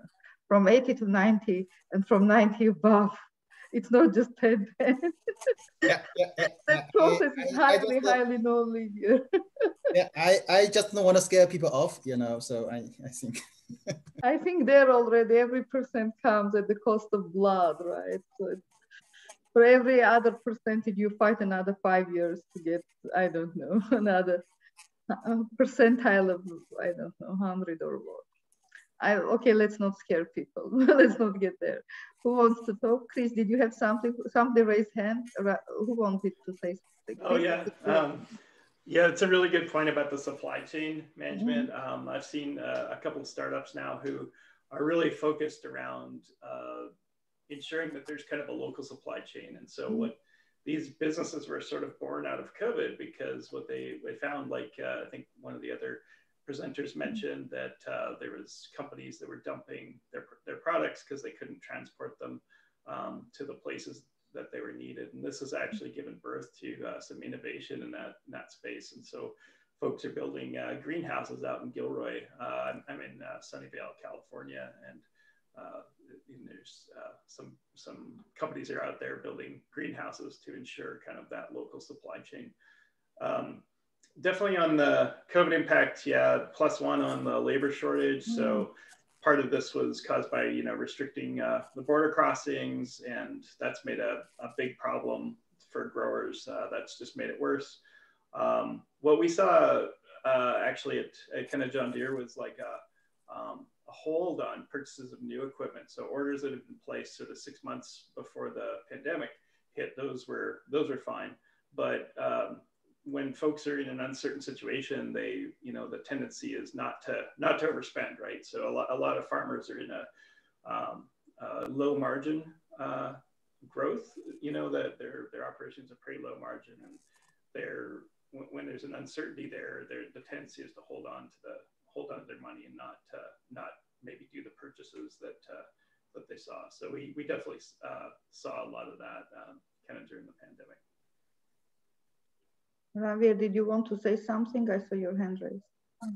Yeah, Ned, I just wanted to quickly mention, I mentioned it in my talk, but there were a few things we did with Purdue University around COVID, which was like one was with Professor Jason Lusk. I briefly mentioned that, which was basically a dashboard for supply chain visibility. You could see which crop is at risk. So the way we did that was we took data sets, open data sets from different sources, like COVID data sets, data sets from USDA and other sources on what's grown where, and came up with this risk metric, which we published a paper and we created a dashboard so that you can click on a commodity, say chicken or corn or peas, and then say a county and look at what is the risk for that particular commodity in that county.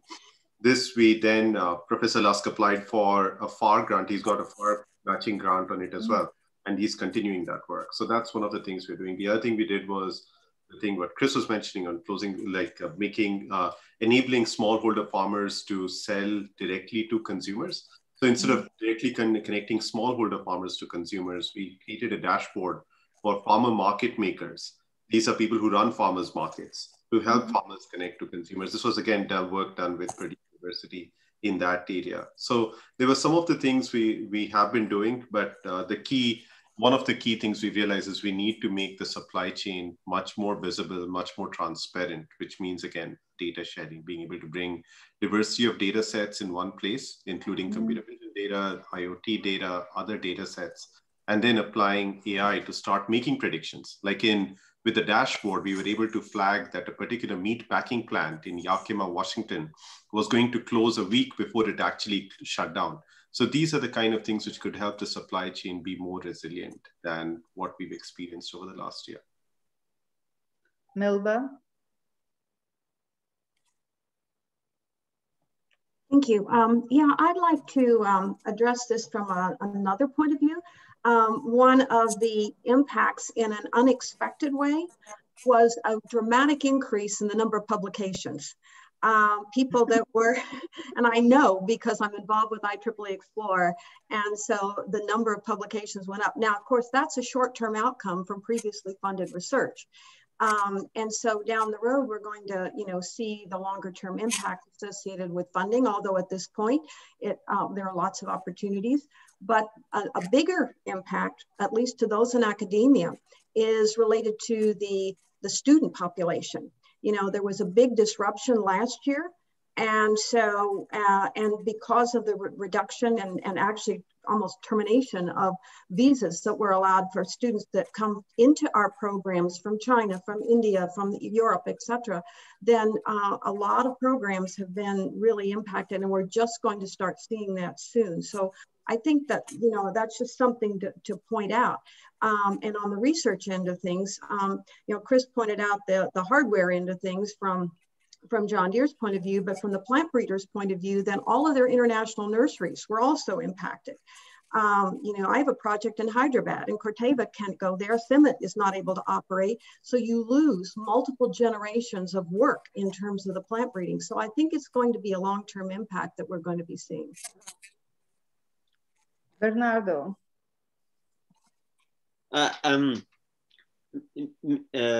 The impact that I have seen, or we have seen in our group, we're also working on the impact of COVID in employment, and definitely in many countries the employment rate went low, especially for people working in low skill sector. And speaking to some people, I'm from Mexico, and speaking to some people in smaller towns in Mexico, what wound up happening is that they went back to subsistence agriculture. So luckily, some people could go back to lost their jobs, could go back to farming. But the problem with that is that that we have studied is that in subsistence agriculture, the stakes for innovation are really high. And as Chris was mentioning, if it's a time for crisis, then people do not want to put a lot of money into growth or change, because with stakes so high, if something goes wrong, then you will lose more than just your additional money, and you can lose your subsistence. So that is also related to the fact that the food supply chain was also super disrupted in the US, but also in Mexico and in many other countries. So I think I will look up into the work Ranveer is mentioning, because I think that could be very useful for big and also for small players around the world. Ed, anything you want to add? I would like to ask it maybe something in a little bit different vein, but sort of related to this problem. And that is, about 2 weeks ago, I had an interesting conversation with a farmer who farms about, it's about 30 miles north of where we are here in West Lafayette, Indiana. And, you know, he was, it's a relatively large family farm. Everybody, all his children, his wife, everybody works in it. And he was bemoaning this concept that a lot of farmers are worried about, this issue about right to repair. That, you know, he makes the argument that he's losing control over a lot of things that go on his farm. He's losing control on what he can do with his seed, because he's buying it from a seed company that puts certain controls on it. He's worried about also the ability to take care of his own equipment. And then he even mentioned, okay, I explained to him some of the stuff we're doing. And there was also the issue is, okay, am I going to lose control over all this other data? Now, I think somebody, I forget who it was, mentioned there might be some new rules about what farmers own and what farmers don't as far as their own data. But I think this is also going to be a problem about, well, who's going to control all this data? And when you say the farmer has the right to all of this information, you know, how's that really going to shake out as we move forward? You know, we had lots of problems, and we still have problems in the US about healthcare data. In HIPAA, which would, you know, the law that supposedly controls this, still hasn't done a very good job about that. And so I wonder if, you know, we should be worried about that, you know, those of us that are working and applying even more technological advances to agriculture. Should we worry about that? And has anybody else had these discussions with farmers? So. Well, let's see if other companies had these discussions with farmers.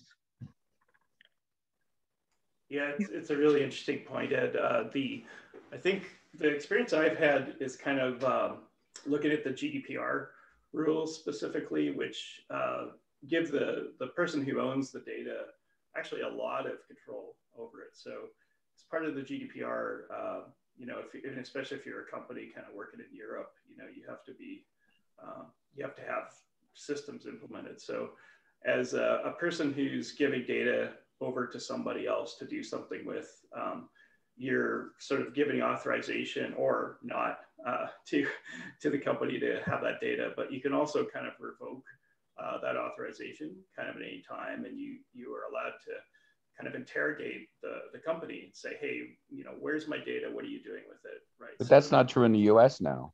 That's true. Yeah, that's correct. Yeah. I think California is starting to adopt some more of that. So we'll kind of have to wait and see how far that goes. But yeah, I would say like Europe's kind of got like the ultimate, maybe not quite the ultimate, but certainly a lot stricter data restrictions than the US currently does. So we'll have to see how the new administration. You know, as an academic doing work in this area, looking at applying, you know, computer vision image analysis to several of these types of data sets, of course, we want more and more data. But I've found this to be a very refreshing conversation to have this with a farmer who's a very modern farmer. He's flying drones over his fields and collecting some of his own data, but he's, you know, worried about other things. And, you know, he was bemoaning the fact he had bought a brand new planter and it was sitting there in his barn waiting for the, it wasn't John Deere, it was the other company to show up and do all the activation on the device so he could get it operational, you know, and he was bemoaning to me he couldn't even, you know, get in there and drive it around until all the software got activated. So I'm just saying it, you know, there might be a pushback, maybe not so much for sort of industrial agriculture, but, you know, some of these, and we have a, in the Midwest, and I know a little bit more about Indiana, and Melvin knows a lot more about the Midwest. You know, there is a lot of large family farms, and I think they are beginning to worry about these types of things. Javier, what do you have to say? Yeah, no, this is a very interesting question, right, around who owns the data. And there's some very interesting business models as well coming up at where there are some companies that are paying farmers for sharing data. Yeah. And there's some other work which is talking about the value of data. That is, can you pay them rather than a flat amount, which is what some companies are doing, saying we'll give you $2 an acre or something like that, to giving them, paying them based on the amount of value that their data generates or the fidelity of the data. So there are some interesting business models coming up as well. At Microsoft, we are not going to be owning the data. We've made it very clear that we're building a platform for other ag tech companies. So it's the relationship between the ag tech companies and the farmer. But we are just providing the hooks to make sure you can securely share whatever data is needed. But this particular question, I think it's a research question as well, which we pose to the people in the crypto community in particular, saying, how do you securely share this data? And the interesting thing about agriculture is that there's some amount of data that can just be learned from remote sensing, for example, from satellites, from weather stations, from aerial vehicles. You can learn some of this data, which makes it harder to obscure some of the data that farmers might want to obscure. Yeah. But that said, yeah. No, I was going to say I do a lot of work on the data security side, and Jess, you mentioned homomorphic encryption. Google just open sourced a bunch of really nice homomorphic encryption tools. That happened like 2 or 3 days ago, and there's they're very good. And so, you know, that might be one approach, although sometimes that does cause constraints. But you know, I think this is going to, and I think we see analogies to this, you know, in the medical area, and also even in autonomous driving. You know, I happen to own a Tesla, and I have to admit to you, I don't know what the hell it's doing with my data. Okay, all I know was if I wanted to get software updates, I had to agree to the data sharing plan. Okay, which, you know, I'm sure the car is, you know, sending lots and lots of stuff back to Elon Musk, but you know, that's a model I hope doesn't go forward in ag. I think we need to raise more awareness on the pros and cons of this. Yeah. Okay, so the next question I want to raise here, because this year we have representatives here from NSF AI Institute, and we see that the US government starts investing more and more in AI research. So this becomes very important and takes central stage in all our research portfolios. We saw also that C3 Digital Transformation Institute starts investing in climate change. Elon Musk, that you just mentioned, came up with $100 million prize for whoever solves the global warming problem.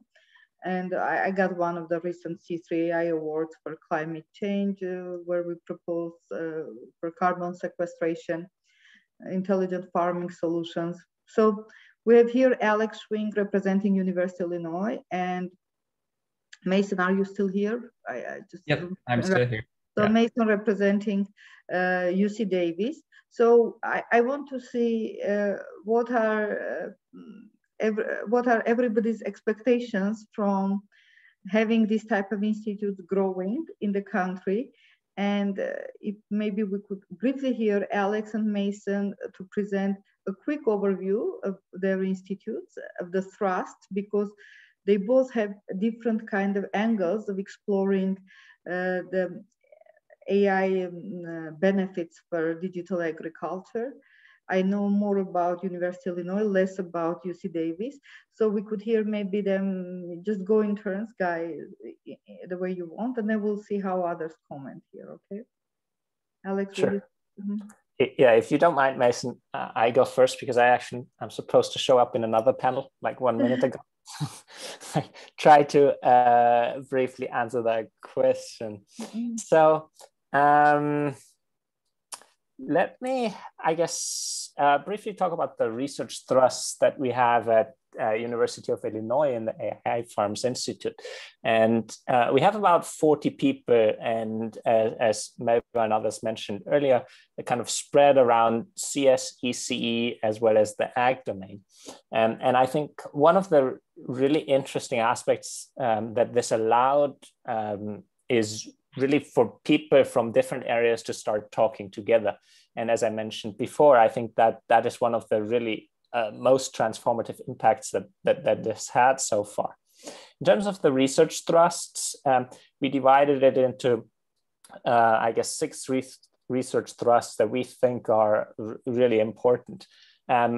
Autonomy is one of them that has been mentioned by multiple people before, related to the labor shortage, but also related to precision agriculture, for instance.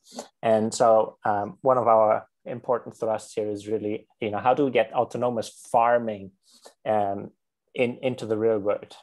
A second one talks about livestock systems. And there we mentioned the, I guess, labor shortages earlier. We want to treat animals well, but we have fewer and fewer people helping in that area. So how can we, to some extent, automate this process and help the farmers get the help they need? A third thrust is really environmental resilience. And I mean, climate change, I would argue, is one of the biggest problems that we really have to deal with. And we don't have a lot of time left. And I think in the ag domain, we have a lot of opportunities. I mentioned precision agriculture before, but there are many others as well. And so environmental resilience is the third thrust. Fourth one, soil monitoring. How can we treat, I guess, the planet that we're living on adequately? How do we know what to plant, when to plant, forecasting? That's the fourth thrust. And so while these 4 thrusts are mostly on the research side, I think, and I alluded to that earlier in my comment, getting the technology adopted is an important aspect as well. So we actually have explicitly a 5th thrust, which talks to farmers and tries to understand what do they need, what are their needs, and how can their needs then feed into the research thrusts. So technology adoption is our 5th research thrust.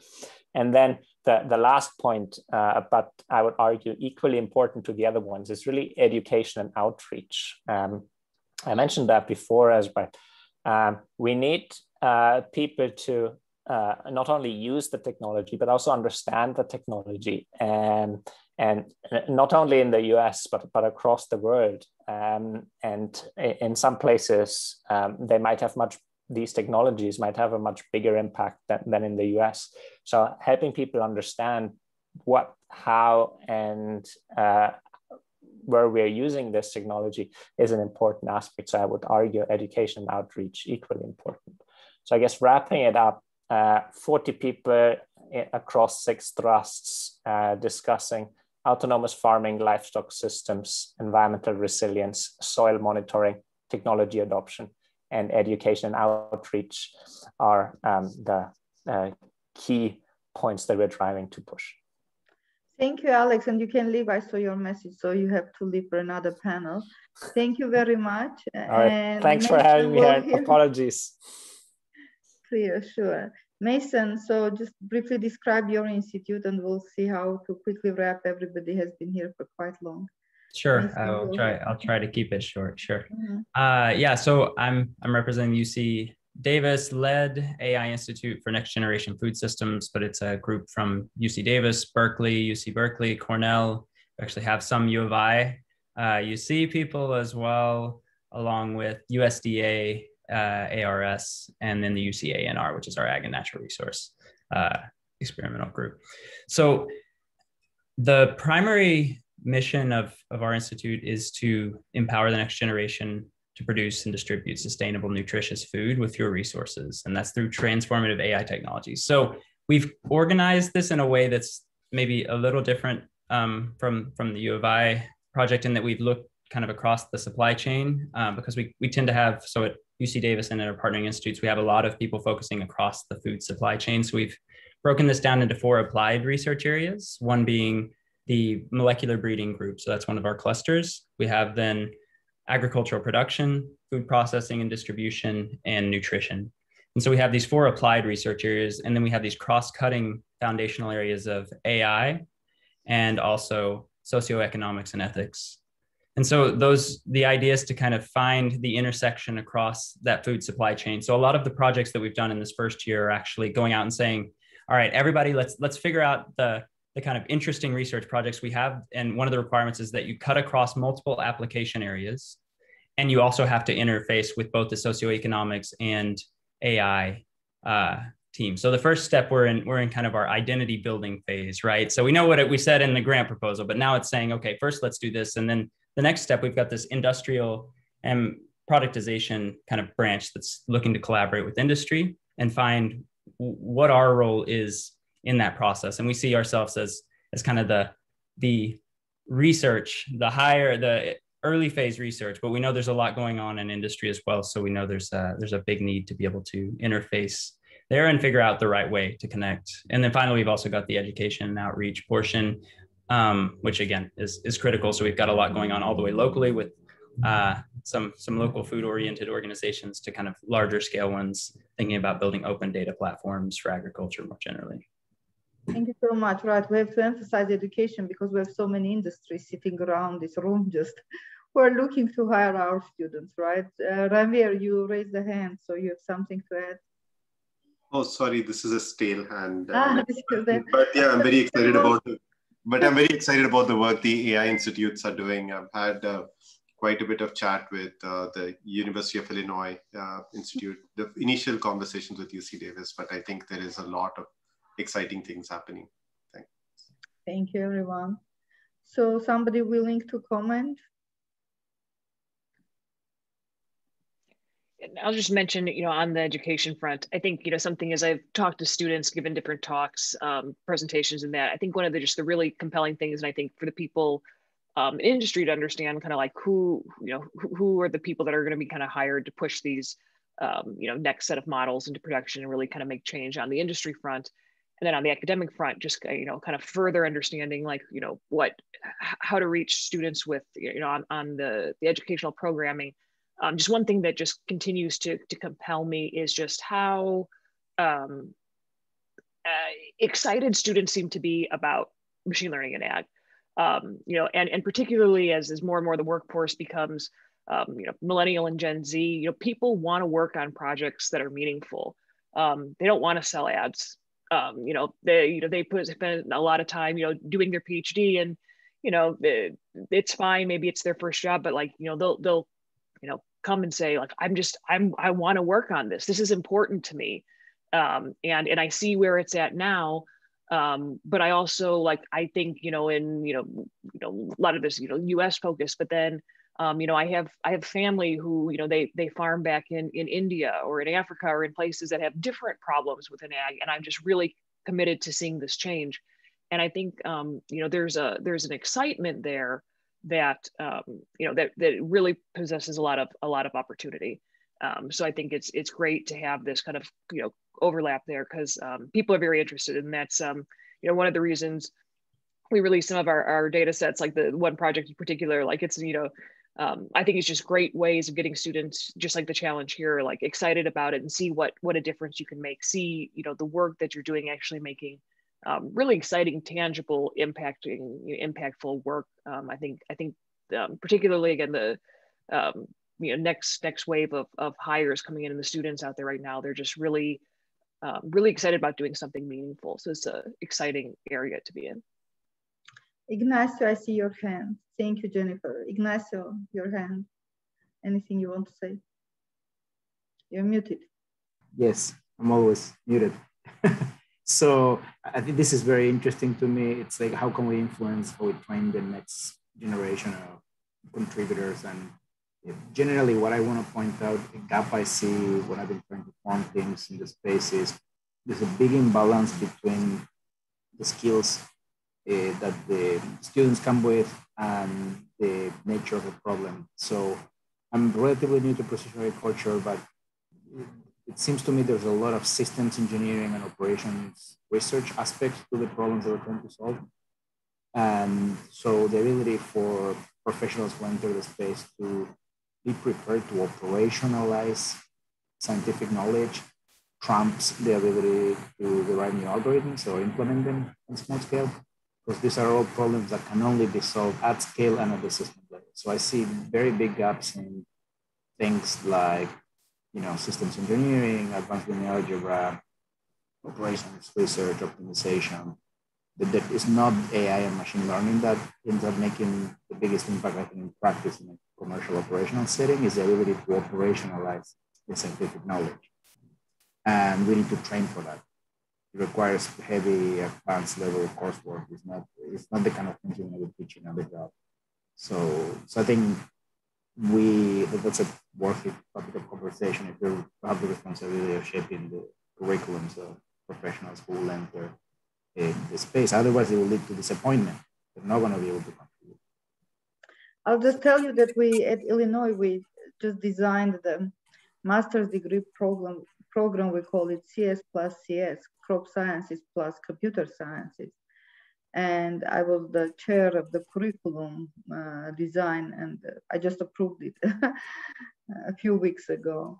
So, and it's a challenge, I'll tell you, how to design this curriculum so that at least by the end of the master's degree, the student would be capable of understanding the multiple dimensions of being efficient while working in these interdisciplinary domains of science and engineering, and being productive while joining industries like yours or bigger industries or smaller startups, and being productive and efficient on different time scales, right? Sometimes you have just to be able to produce something on a 3 months time scale, sometimes on a 3 years, right? And it's a cost function, how to learn the cost function and how to write it up, right?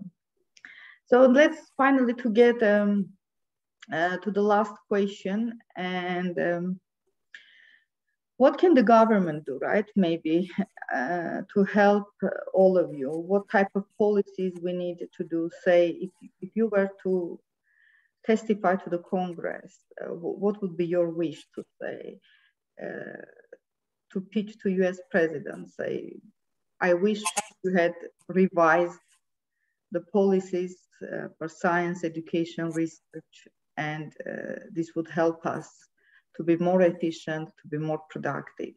So who would like to go first? And with that, we'll wrap up. Just if you have some final words also, just add it to your comment. Chris, you want to start? I see your hand.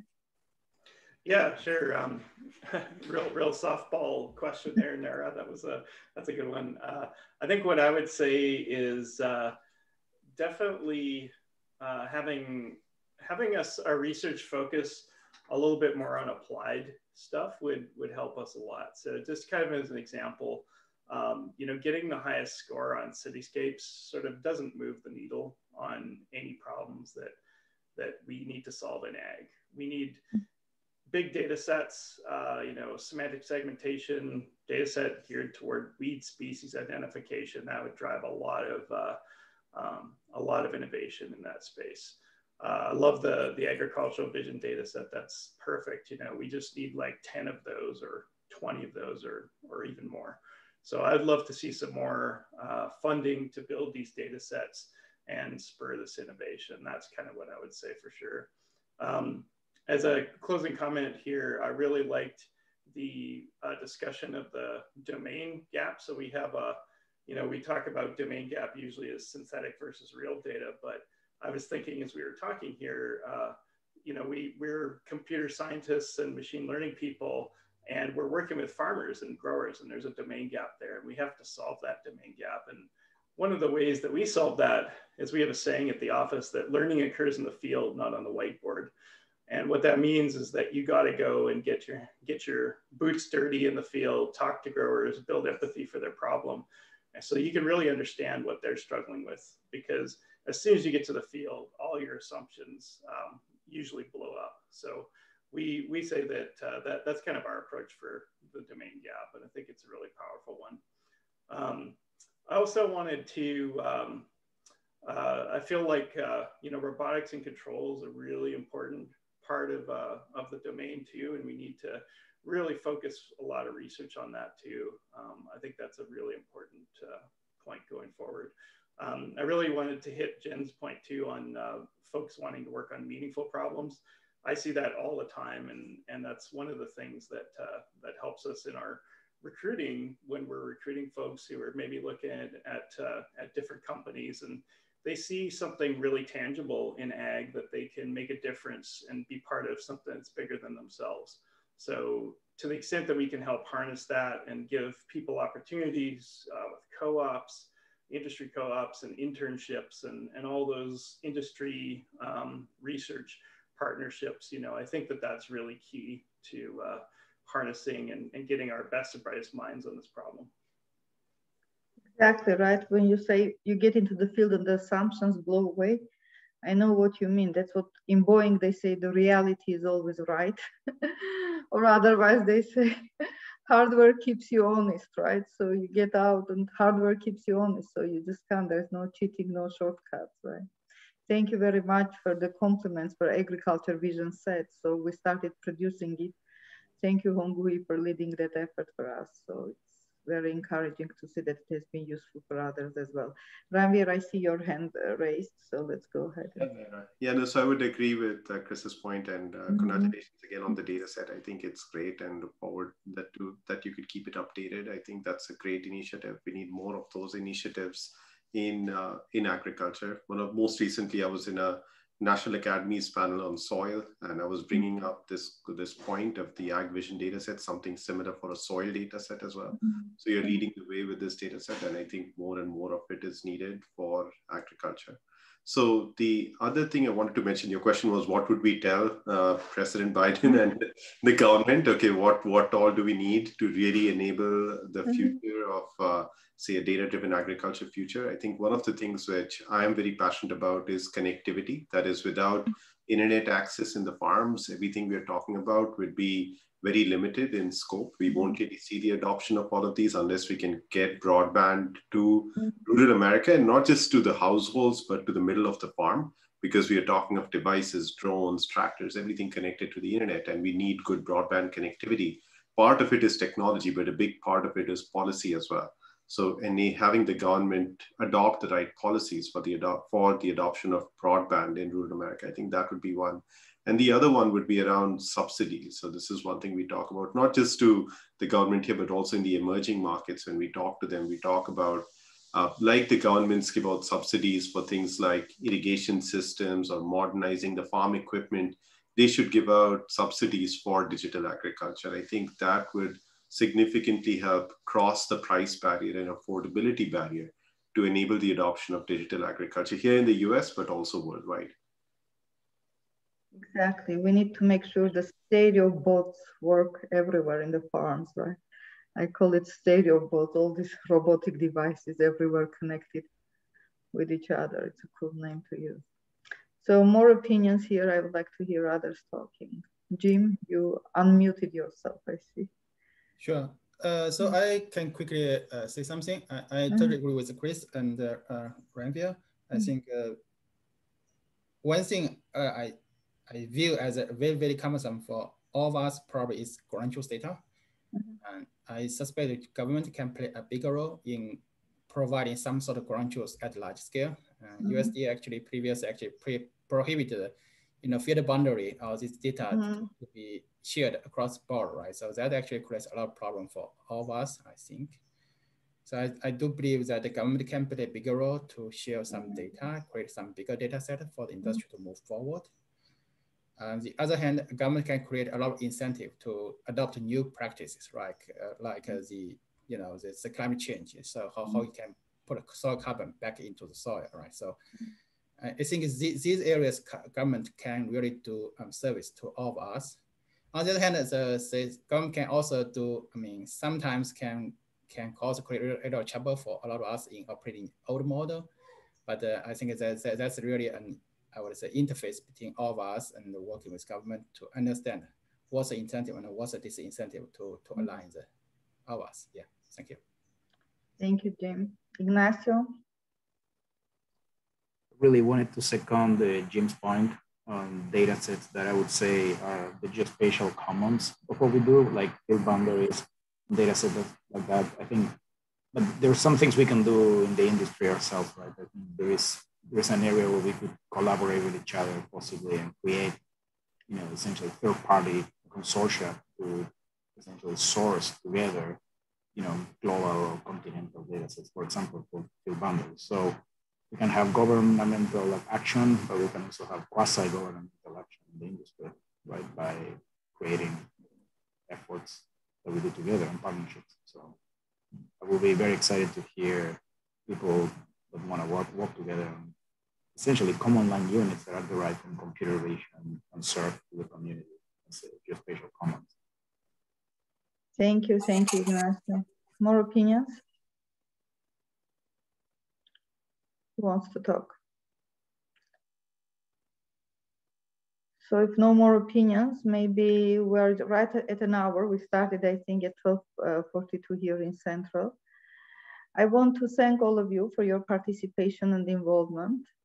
So data, decision-making, analytics, so optimization, and everybody's involvement, talent, hard work are critical for making an impact in this important field that's going to feed the 7 billion, 9 billion, and the future generations. And most importantly, to train the junior generation in interdisciplinary mindset and make sure that they understand how to write the cost functions, the cost function on the piece of paper, the cost function of their life, to have the right balance between everything.